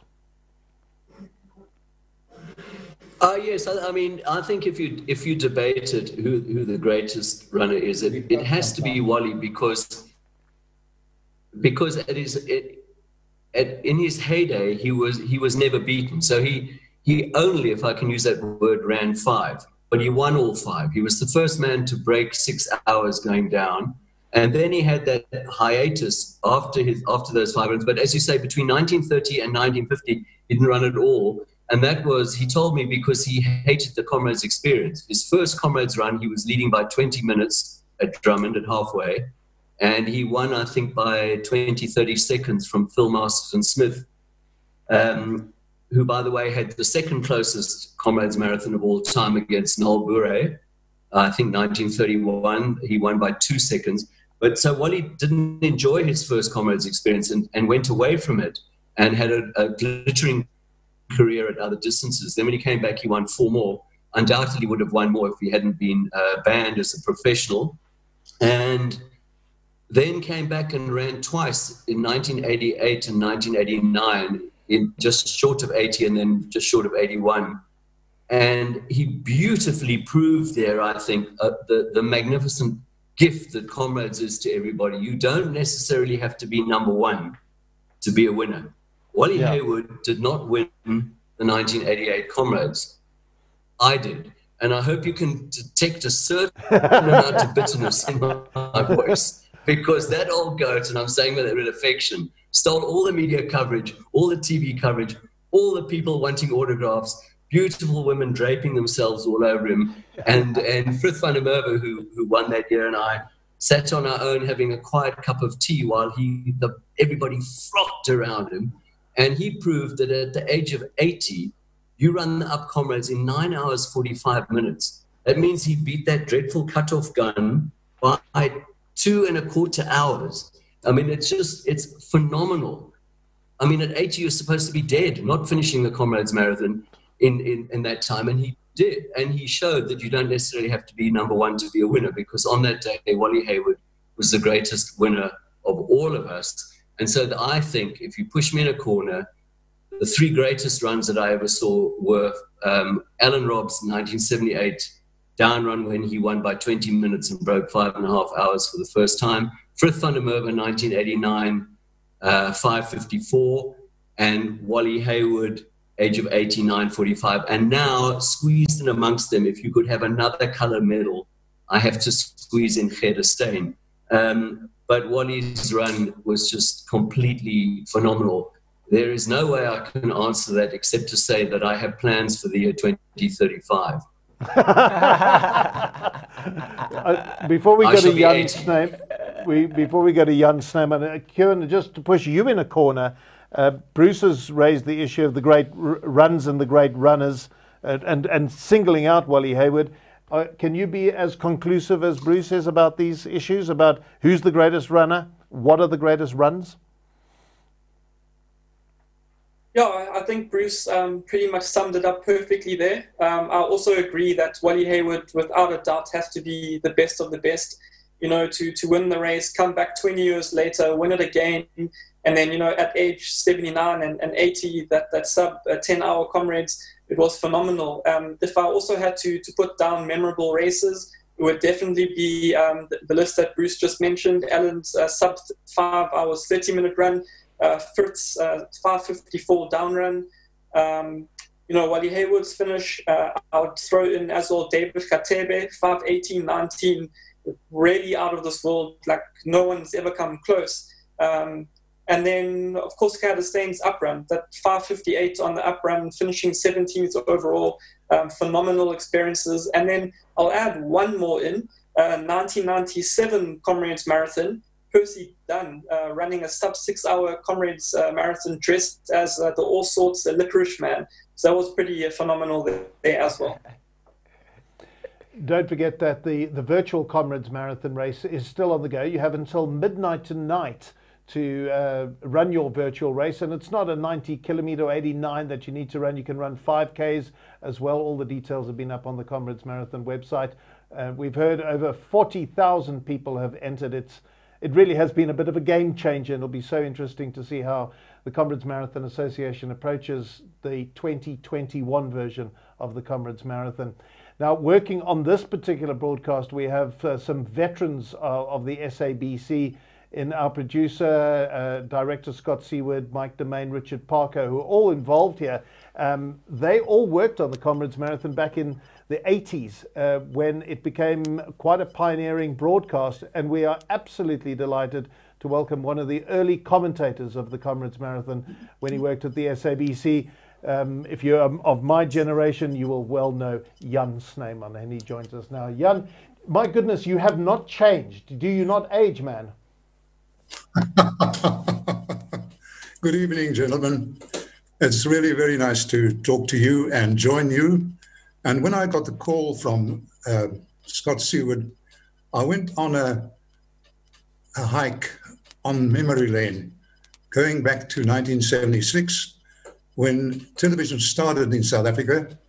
And of course, one of the big events on our calendar every year since 1976 had been the Comrades Marathon. But the only thing that we could do at that stage, we didn't have everything going our way as far as equipment is concerned, etc., and also experience. We had to take our film cameras down to Durban and do a highlights package of about 20 minutes on the day, and that would have been edited, and the commentary would have been put alongside it, and we had to wait another, let's say, fortnight after the Comrades Marathon before we could broadcast it. But everyone, of course, viewers would want to say that, why can't you broadcast it now? We didn't have the know-how, to be quite honest, to broadcast it. This went on from 1976 until 1982, and I can't remember whether it was the end of 1982 or the beginning of 1983, when Robin Kempthorne, who was head of outside broadcasts, walked into my office one morning and posed me the question, and he asked me, would you say yes to a live broadcast 12 hours long of the Comrades Marathon next year? That is 1983.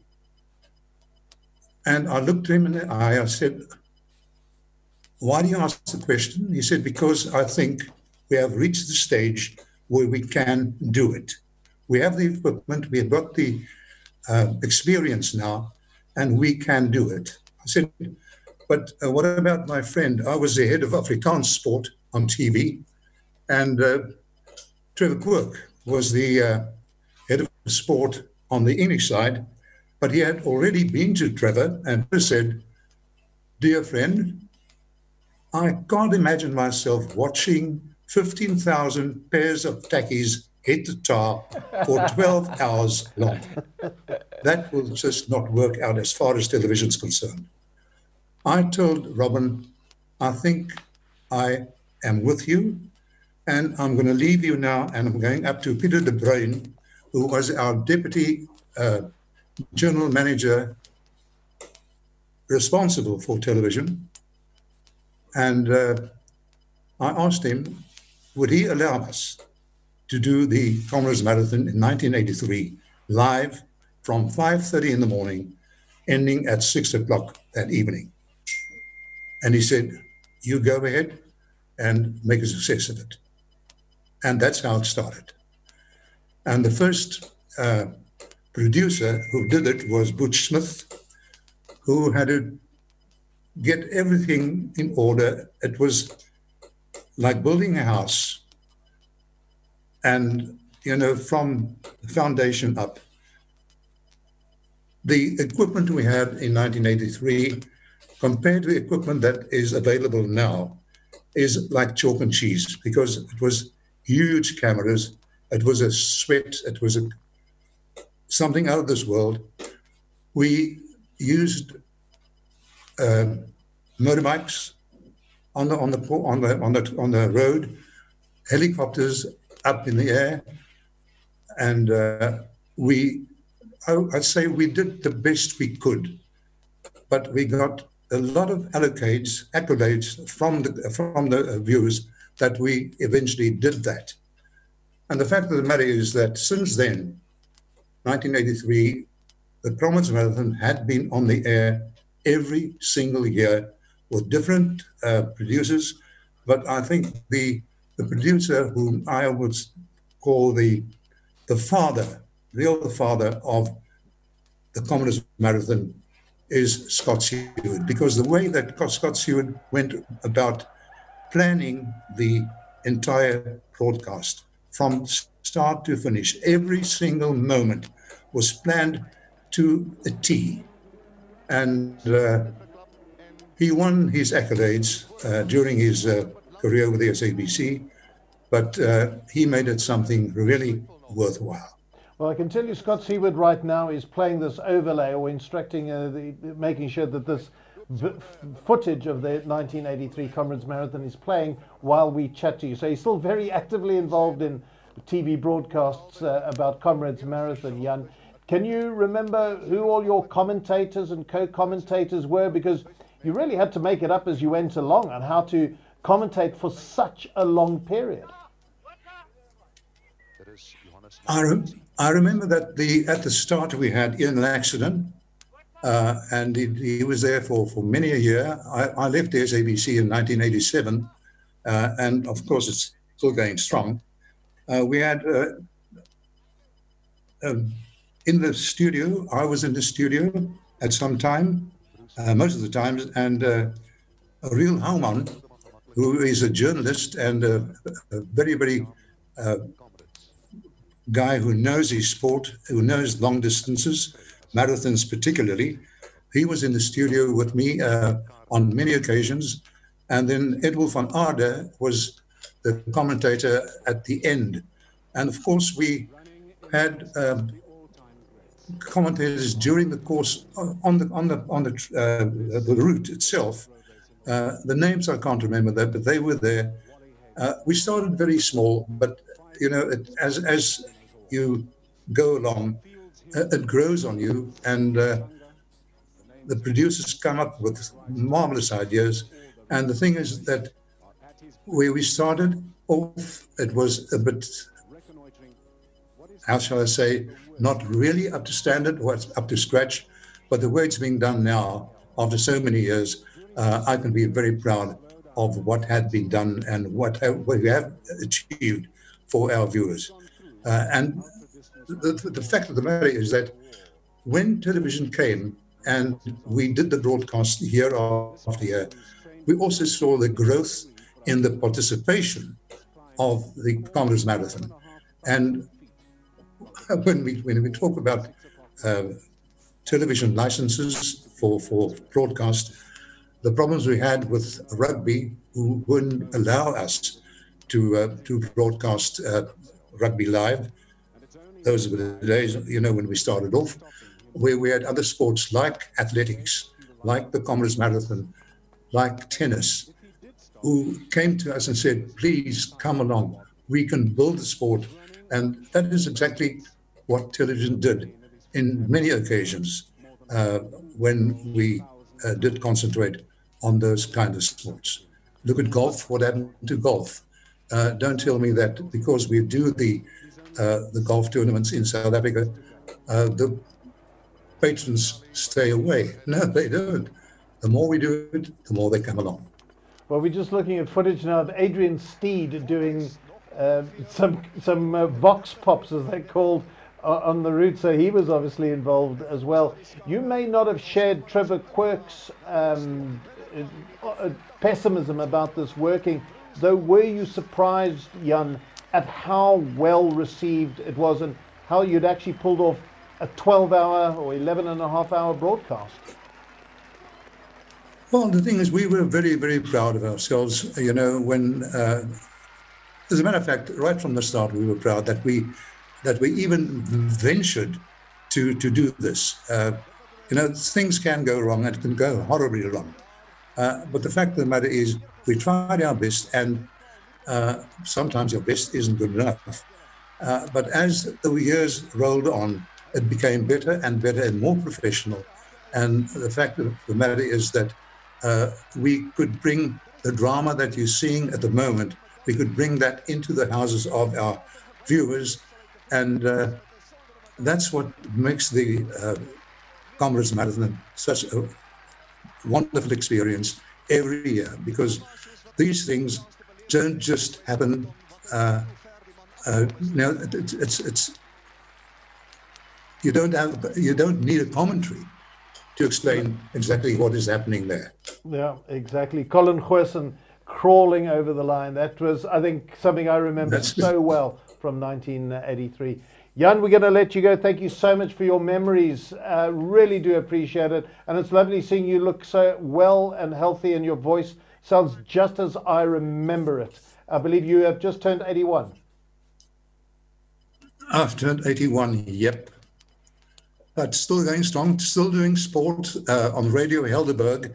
But I'm on a sabbatical at the moment because there's no sport in the country. God, I've got nothing to do. So I'm glad that I had the opportunity to just give my views on the Comrades Marathon and sport in general. It's lovely seeing you again. Thanks very much to Jan Snyman. Now, that was a name and a face from my youth.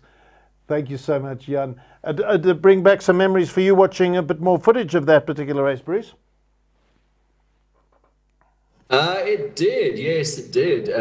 Two things. I just want to say thank you, Jan Snyman, for everything you did for Comrades. Amazing to see Jan, just one of the great characters of the race. And you don't necessarily have to be somebody who ran to be one of the great characters of the race. And then, my good mate Colin Goosen. I've forgotten how long he crawled. Wow, he crawled a long way. But that's the desperation of trying to win the last gold medal. And Colin, crawled across the line to get the last gold medal. And that was a really, really well produced and well filmed and well covered Comrades Marathon. To all those people, Edwin Vollenharder, everybody who was involved at that time. Well done. It was a brilliant Comrades, and it was particularly good for me because they made me look good. So special Comrades Marathon. Kieran, you work on the broadcast. It's a cast of thousands, isn't it? It's a huge effort. I did 2 for the SABC. I couldn't believe how much went into it. Just give our viewers now some perspective from your side on that broadcast of the Comrades Marathon. Yeah, from my side, I've got my green number, so to speak, in commentating. I've done over 10 Comrades Marathon broadcasts for the SABC. Just as I can say, an honor just to be part of the event and the history and of the race. But yeah, it is a lot that goes into it, from the production team to the cameramen, the riggers, everyone that puts everything up together. In terms of what my day would look like in terms of a commentator, I would need to be at the finish venue where the broadcast and the studio is set up at 3:30 in the morning on race day. Sit in the very icy cold outside studio there with Valen Kirtley and others. And then once the race starts at 5:30, we would cover the race the whole day. And yeah, by the end of the day, I don't really have a voice left after talking for over 12 hours. I'm sure people don't want to hear me speaking again for the rest of the year. But yeah, it's a long day, and having run the race myself as well, it's quite a weird feeling being there commentating, because all you want to do is actually be on the road running the race itself and feeling that pain. That's the amazing hold that a race like the Comrades Marathon has over you.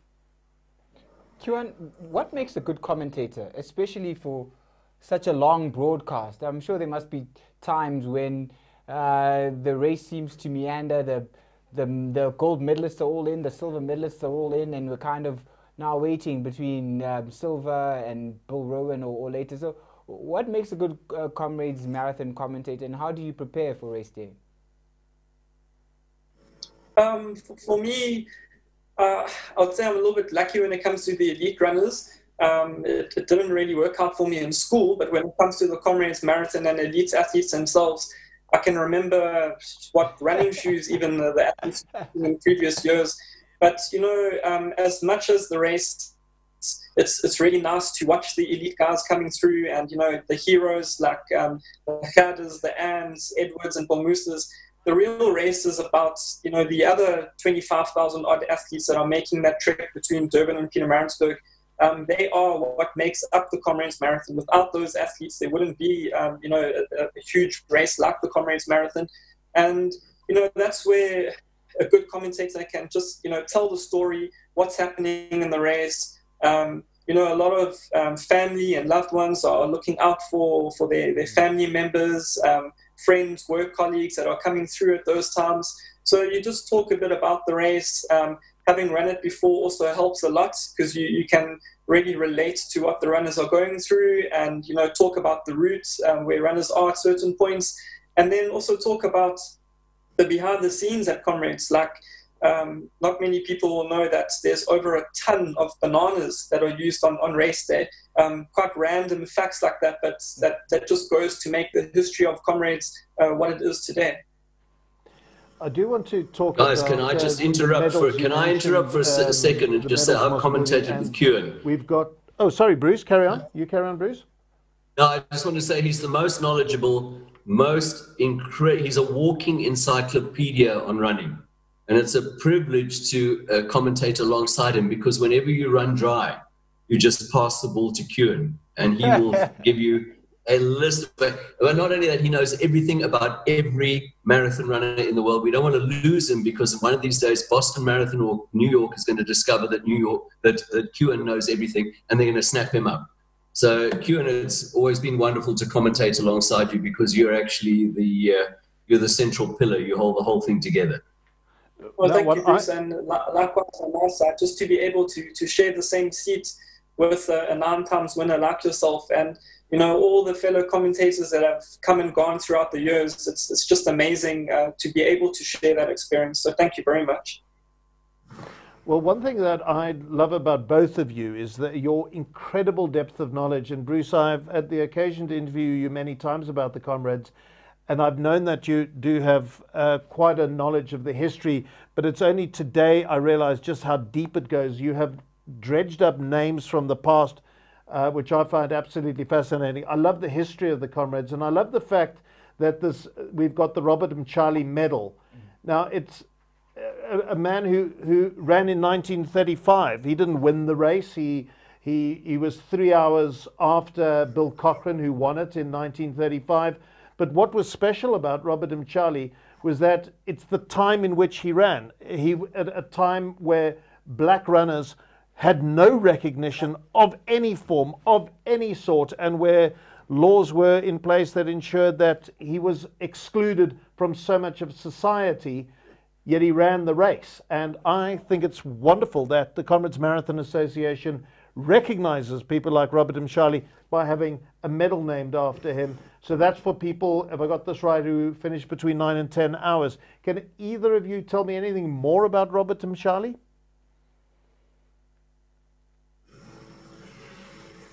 Wow. I know he ran in the 1930s, is that correct? Unofficially. Yeah. I believe, unofficially, yeah. Yeah, I believe that one of the runners who finished next to him gave him his medal. And he was cheered and celebrated all the way along the route, but he just wasn't official, which tells you already how Comrades has been a kind of a litmus paper about where South Africa should be. It's always been telling us, come on, guys, if we can all run together, we can all run this race, why can't we do this as a nation? And I think it's fabulous that there's a medal named after him. I think 10 hours is a great time, and it's inspired a whole lot of people. And I know fellow Comrades runners all around the world who desperately want the Robert Mchali medal, and they would have been running for it today. And in fact, as we look now, it would all be over. But there would have been a lot of happy people having earned his medal. In fact, you write about the way Robert Mchali was fated at the end, because in John Cameron Dow's wonderful book, The Comrades Marathon, The Ultimate Race, he talks about a councillor, I'm presuming it could have been the mayor at the time, who gave him a special award. But it's wonderful that his name now is so synonymous with Comrades Marathon that there is a medal named after him. I think we're going to be joined now by the Premier of KwaZulu-Natal. We have got Sikle Zikalala joining us on our special program. Mr. Premier, thank you very much for your time. Good evening. Thanks a lot, and thanks for having us on your program. We extend our best wishes to all athletes, the legends, and those who are still running. Yep, they're still out there. We'd imagine it would be a very different day for you had there been no lockdown. You'd probably be at the Moses Mabhida Stadium welcoming the runners in. How is lockdown treating you as Premier? Well, of course, it is a challenging moment, and it's affecting both in terms of our social orientation, but also in terms of economic landscape. By now, we know that many people would have been in Durban and Pietermaritzburg, but nevertheless, we believe that the decisions by government to impose or to direct us to the lockdown is for the good cause, and we therefore believe that next year we will have a successful Comrades Marathon. Mhlonishwa, you are quite an active person. If your social media is anything to go by, you often post videos of exercising. I mean, as a public figure, when you're a premier, also a public figure, is it important for you to exercise and stay fit and healthy? And will you ever be on the road between Durban and Pietermaritzburg running 89 or 91 or whatever it is kilometers? Well, though I haven't run the marathon per se, but I'm hopeful that soon I will do the full Comrades Marathon. We will want to continue encouraging the people to stay fit. And that's why today I dedicated some time to run. And I did something like 14.5 kilometers running. And I would want to encourage all people to stay fit. Physical exercise is important because it also shapes your mind and your thinking.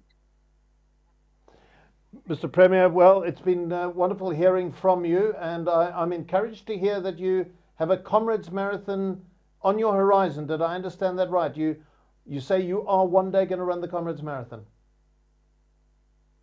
One day I will definitely participate, and I want to encourage all athletes not to lose hope.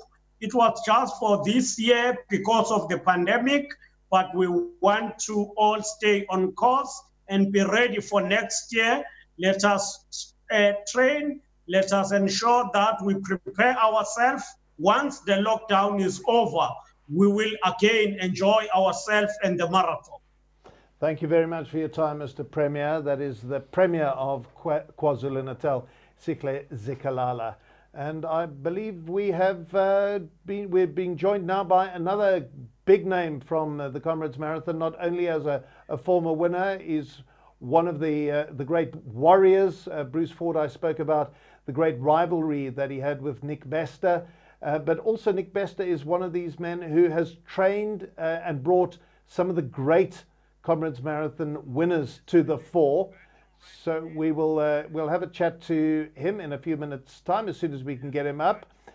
Just to remind you of what's happening today, it's the virtual race, and we have been so encouraged by the number of people who've been taking part in the virtual race. What is the number we had, Mosabudi? Something like 43,000 people. Yeah, 43,000. Yeah, had taken part in the virtual race, and you do have until midnight to complete it. In fact, if as we heard from Colin Hector from Championship, you've got anywhere in your time zone up until midnight. So there'll be people in Hawaii who might be still running the race. Let's have a look at Savages Club. They've been sending through some photographs as well.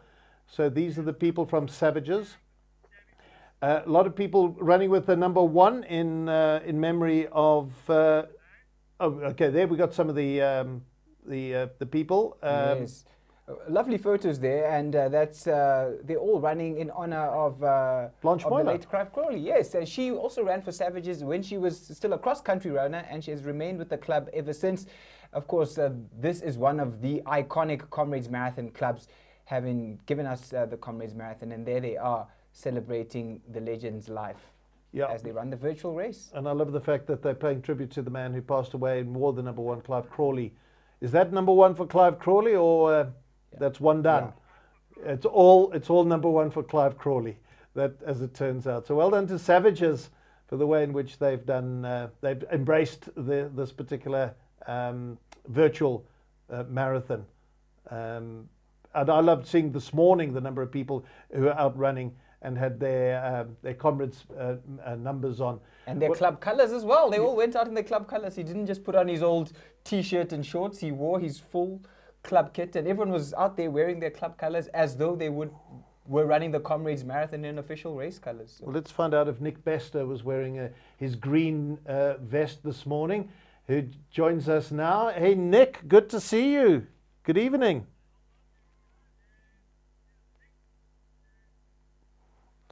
Now, for some reason, are we going to get some... Sorry, Nick, we don't seem to have the audio from you. We're going to try it again, find out why we don't have any audio. I'm going to bring Kieran in. Let's just talk about Nick Bester, Kieran, as one of the great Comrades competitors, but also as one of the great Comrades coaches. Yeah, definitely. Nick winning the race back in 1990, where he dethroned Bruce, and taking the victory there. Sorry, 1991. And now, national team manager of the very dominant Nedbank running club, and now coach extraordinaire. The things that he's done with Gerda Steyn, where in 2017 finishing 4th in Comrades 6:45, now breaking 6 hours, as we've mentioned a few times last year, and a 2:27 marathon at the New York Marathon, which is not a really fast course. We haven't seen the full potential of Gerda. And Nick Bester, motivating thousands of athletes across the country, around the world as well, and a great gentleman of the sport. Let's see if we can get Nick back. Don't know if you can hear us all right, can you, Nick? Yes, I can hear you. I'm on board. And we can hear you as well. Did you go running today, Nick? Yes, I did run because we've got a personal challenge, because between all Comrades previous winners, you have to beat your age on a 10 kilometer, and women have to beat their age, 10 kilometer time plus their age. And we run a race against all of the legions, myself, Bruce Fordyce, even the Comrades Marathon Association chairperson, Cheryl Wynn, is competing, pushing her husband, Cheryl Wynn, in a wheelchair. We've got Leonard Svechov, Oleg Koritonov, Gerda Steyn, Edward Motivi, all the likes of that. It is a great race. This is the ultra marathon race in the world. And on the road, when I was running, there were so many people who stopped me when taking pictures and talking about the Comrades, and it's just emotional to see how much this race is meaning to thousands and millions of runners in the world. What gives you greater pleasure, Nick, your own victory, or when you see the people you have coached coming in and winning? Not my own victory. I'll be very honest with you. When I won the Comrades in 1991, it was as is going to be a formality. So that is not so major on my radar. On my radar is this race. I see this emblem of the race, the Comrades Marathon. I'm getting goosebumps. When I'm hearing the chalice of fire, I'm getting goosebumps. When I'm seeing people gunning for the last people to be home at the Comrades finish, wherever it is, in Durban or in Maritzburg, it's giving me goosebumps. It is not about me. It's about the race. This is the race. This is the race. Everybody is talking the whole week about this race, the Comrades Marathon. It's amazing. It's emotional, and it's an emotional part that pushed me to victory. I was not a great athlete. I was a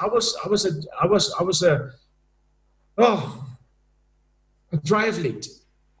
And when I decided to run the Comrades, I just get my emotional side behind the Comrades, and I won the Comrades.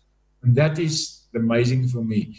When I went into Comrades, normally I sent my family to Durban to fly 2 to 3 days before I depart.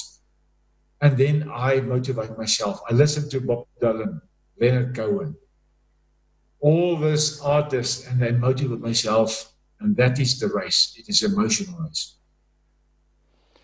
Nick, you mentioned that you were a triathlete, and I think you were a pioneer in that time because you were doing triathletes. I think you were also canoeing. You were doing a lot of cycling. So you did a lot of cross training.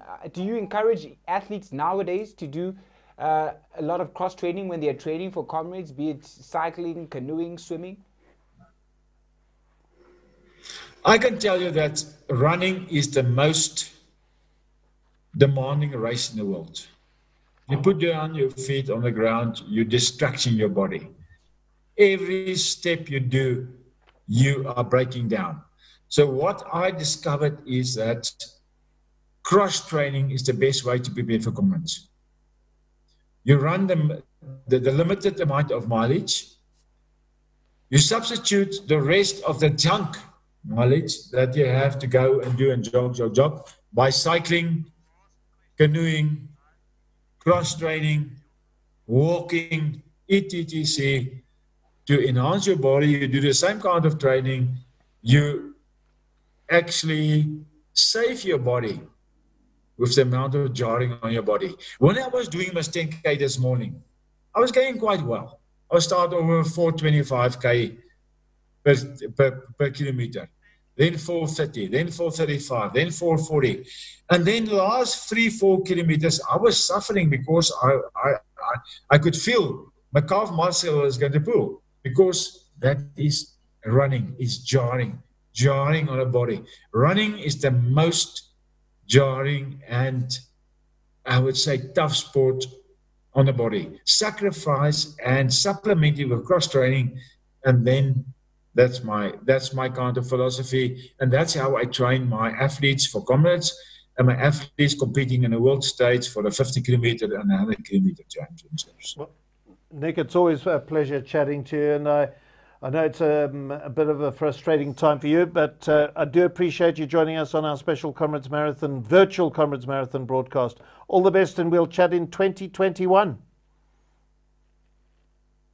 Yes, thank you. Looking forward to 2021. We all hope that everything will be fine and COVID-19 won't be COVID-21. And yeah, let's have a great Comrades coming to us. Thank you very much. Thank you so much to the fabulous Nick Bester. And now let's go to the head of marketing for Mr. Price Sport. We're joined by Dylan Cherry. Dylan, thank you very much for joining us. Good evening. Hi guys, how are you doing? We are very good, and you are appropriately branded as well. We've got you on there, all sorts of things we could be chatting about with Mr. Price Sport. We were talking about the brand earlier, how synonymous you've become with the Comrades Marathon. Can you take us back and tell us about that association, how it came about? Yeah, so the Comrades Marathon actually has had quite a long partnership with Mr. Price, and started in the early 2000s, where we used to actually provide the entries. You could enter at a Mr. Price store around the country. And so we were kind of like the RT partner before the likes of Championship came along. And yeah, it was always an amazing thing. I wasn't with the group back then, but it was an amazing thing to see the Comrades and the Mr. Price partnership and how they work together. I think this kind of virtual event has really shifted things. But it's amazing to see how the Comrades has kind of moved with the times and got on board with this virtual race. And it's quite exciting to see the types of people that have got involved and become part of the race. But to your question, I mean, Mr. Price Sport, the division that I work for, is actually only started in 2006, and so we're quite new on the scene in terms of our age, but yeah, enjoying this new partnership with the Comrades, and really an opportunity for us to showcase some of our technical product and give people the opportunity to get an affordable product that does the job of being active. On that point about the technical products that you offer, I mean, for the longest time, the South African runner has believed that the more expensive the running shoe, if I'm going to spend 12 hours in it, the better. And so when Mr. Price Sport came out with the Comrades shoe, the Max Elite shoe that David Khatebe won in, people were like, no, that shoe's different. The one they made for him is not the one you'll buy at a Mr. Price store. And I remember a furious debate on Facebook where Q1 was people and telling them that it's actually a pretty good shoe, and he tried it out himself. But have you seen greater interest in your running shoes because of the association with Comrades? Yes, I think it was kind of like the best kept secret, if you want to call it. I remember when I joined Mr. Price Sport, Kieran was still there actually, and I think we just won another 5 gold medals or so, and so it was the first thing I looked at and said, we have to let people know about this, that we've actually got, so many runners actually coming in the top 10 and winning in our shoe. And, it's the same shoe you can buy in the store for 459 Rand. How has lockdown affected your marketing strategy now, not only for Comrades, but going forward, Dylan? So, yeah, we've been obviously taking quite a bit of a focus on the online and social media channels. And this virtual race has really been something that's blown that wide open for us to, kind of see the participation and the people who are involved in online. And like we're doing now with this virtual race, we can obviously see that it's kind of like new normal, if you want to call it. Now, I believe you've got something to show us, Dylan? Oh, yes. So I was going to share with you guys some of the team that have been running with us this morning. And so we had some of our team from our office who were participating in some of the shorter distances. And I'll just share that with you quickly. So this was our HR people and our man Thomas Thornhill from our resourcing department enjoying a Coke. He ran the 21K this morning.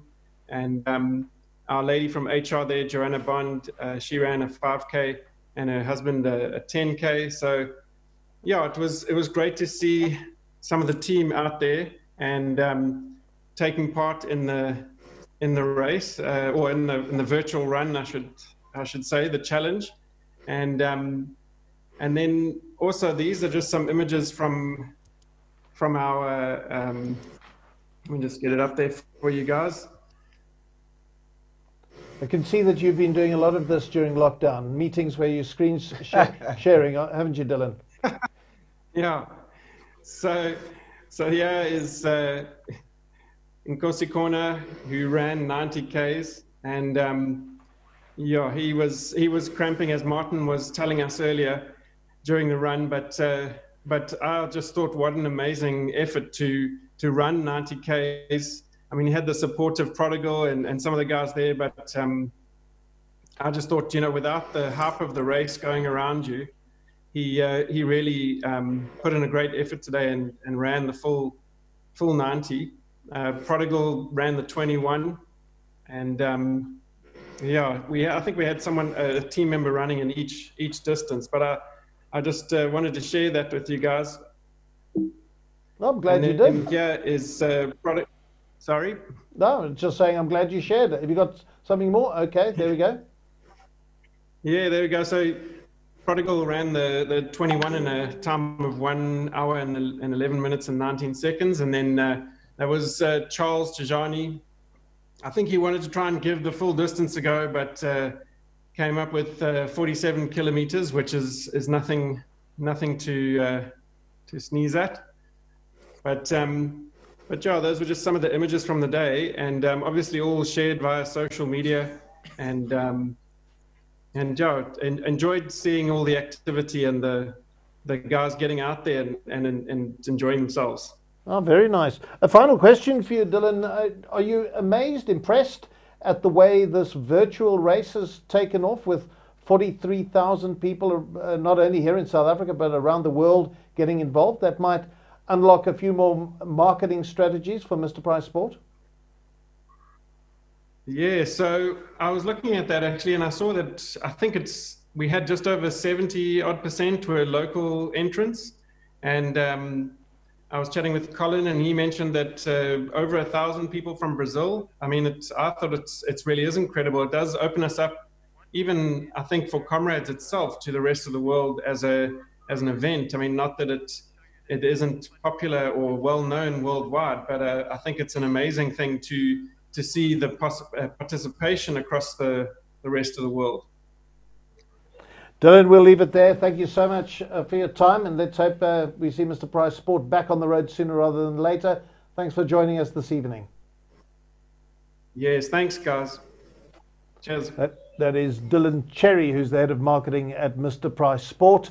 They've obviously been a huge influence in the Comrades Marathon, Mosbudi. Yeah, certainly. And whenever I'd go down to run the race, you'd always get the booklet in the last 10, 20 years, and read about Mr. Price, Durban-based company.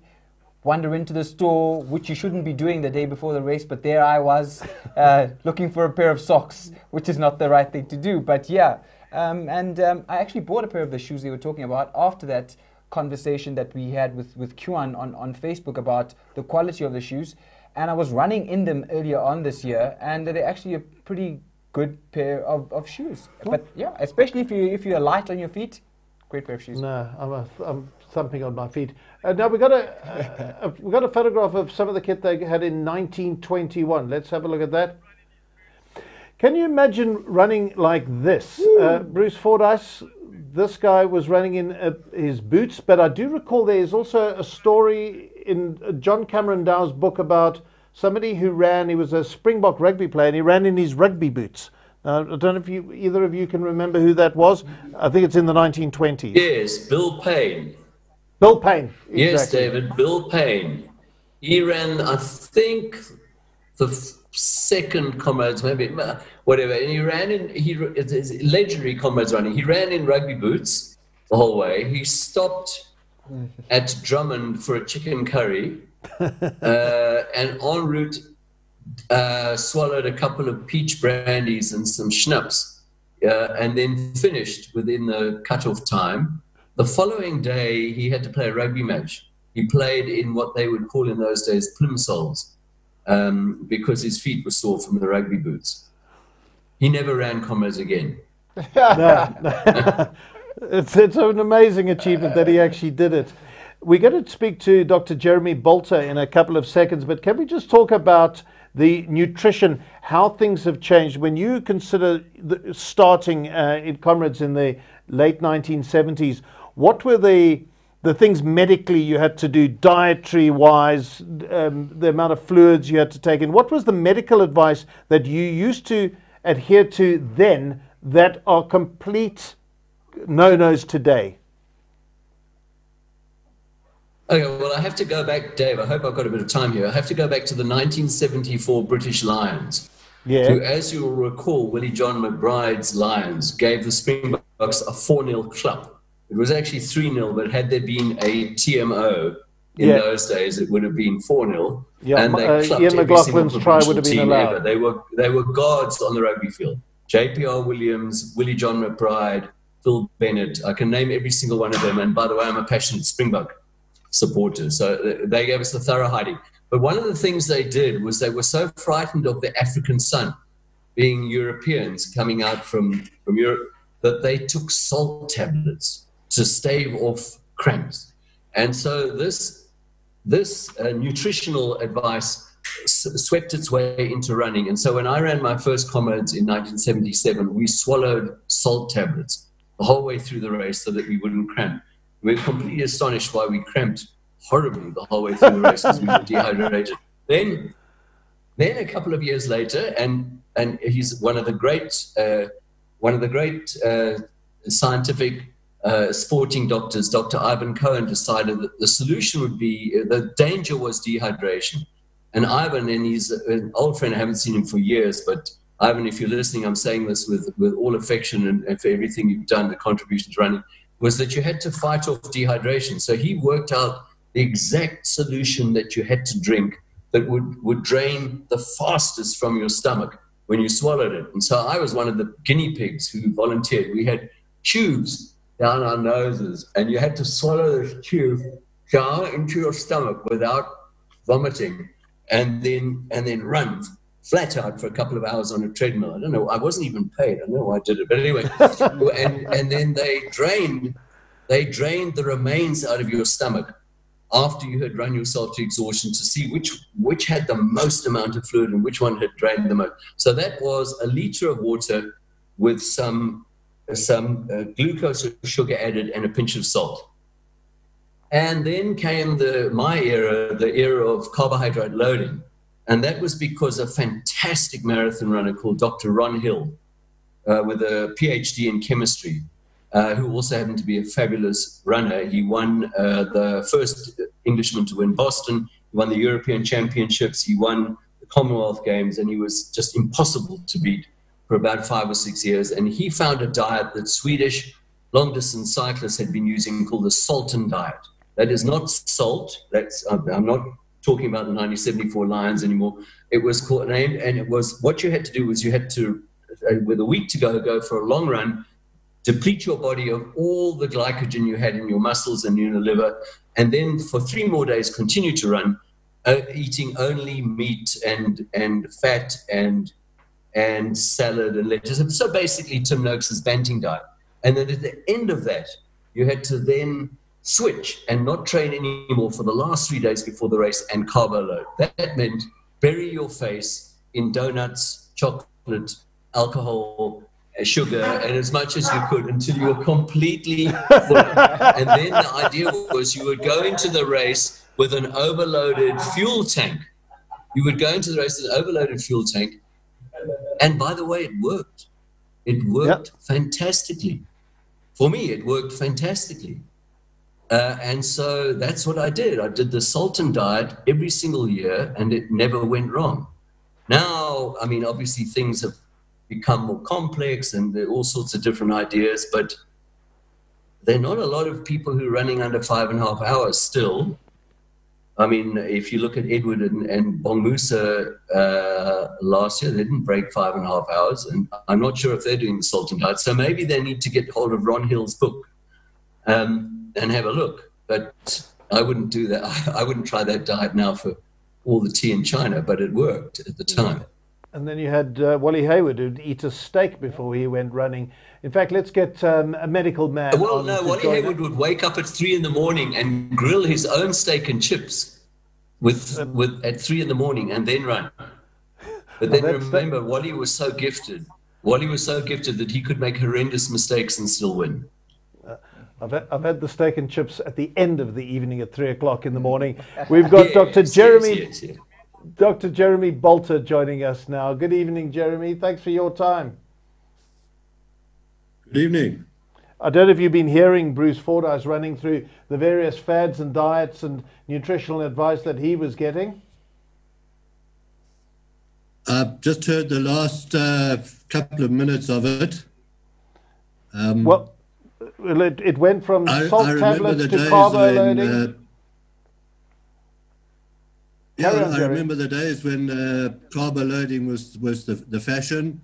There were carbo loading parties 3 days before Comrades all over the country.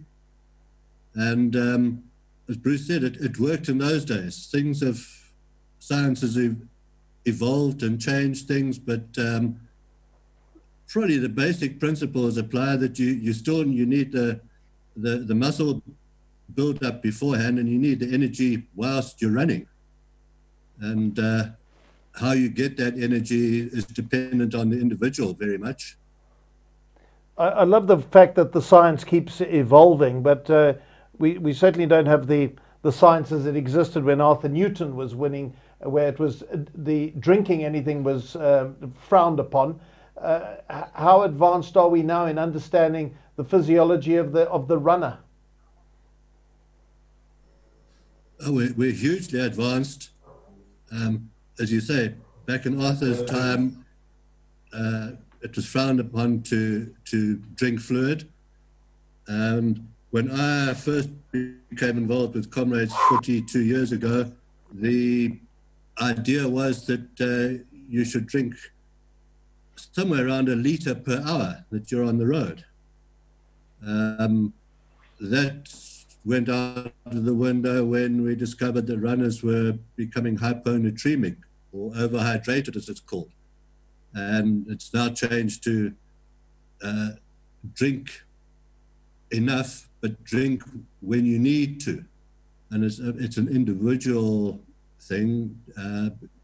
Every runner is different. Depends on their size, their training, their speed, and the weather conditions that apply as well. So one size certainly doesn't fit all.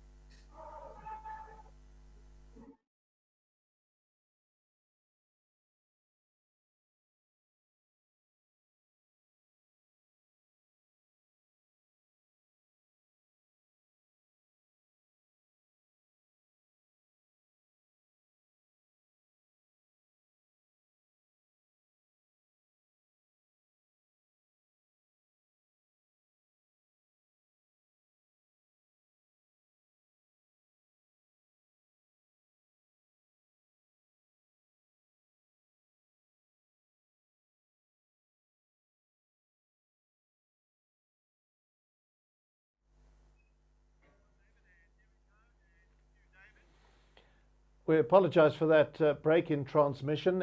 We're just about to wrap up our broadcast. Jeremy, are you able to hear me? Oh, yes.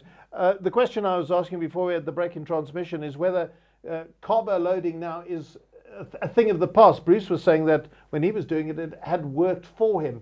Have we moved on from the notion of carbo loading?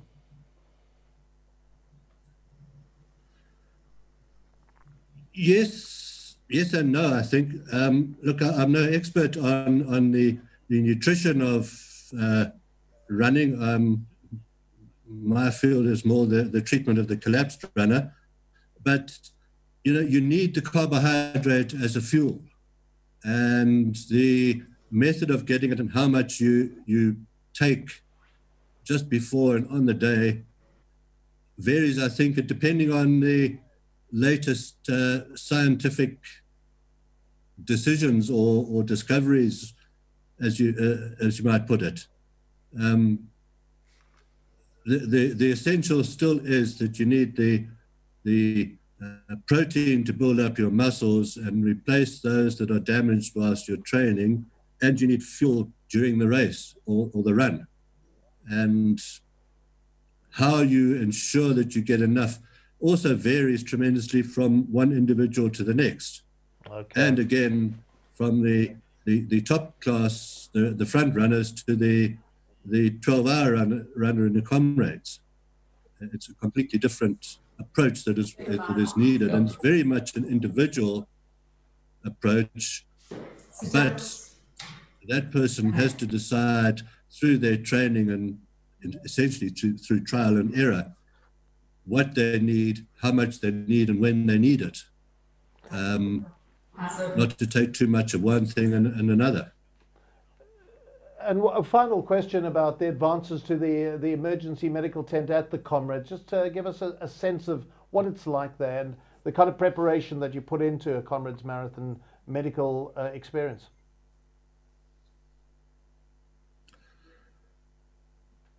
Well, the change from my first time in 1979 from a 3x3 army mess tent to a 2,500 square meter tent now is indicative of how one of the changes has been in the size of it and the staffing.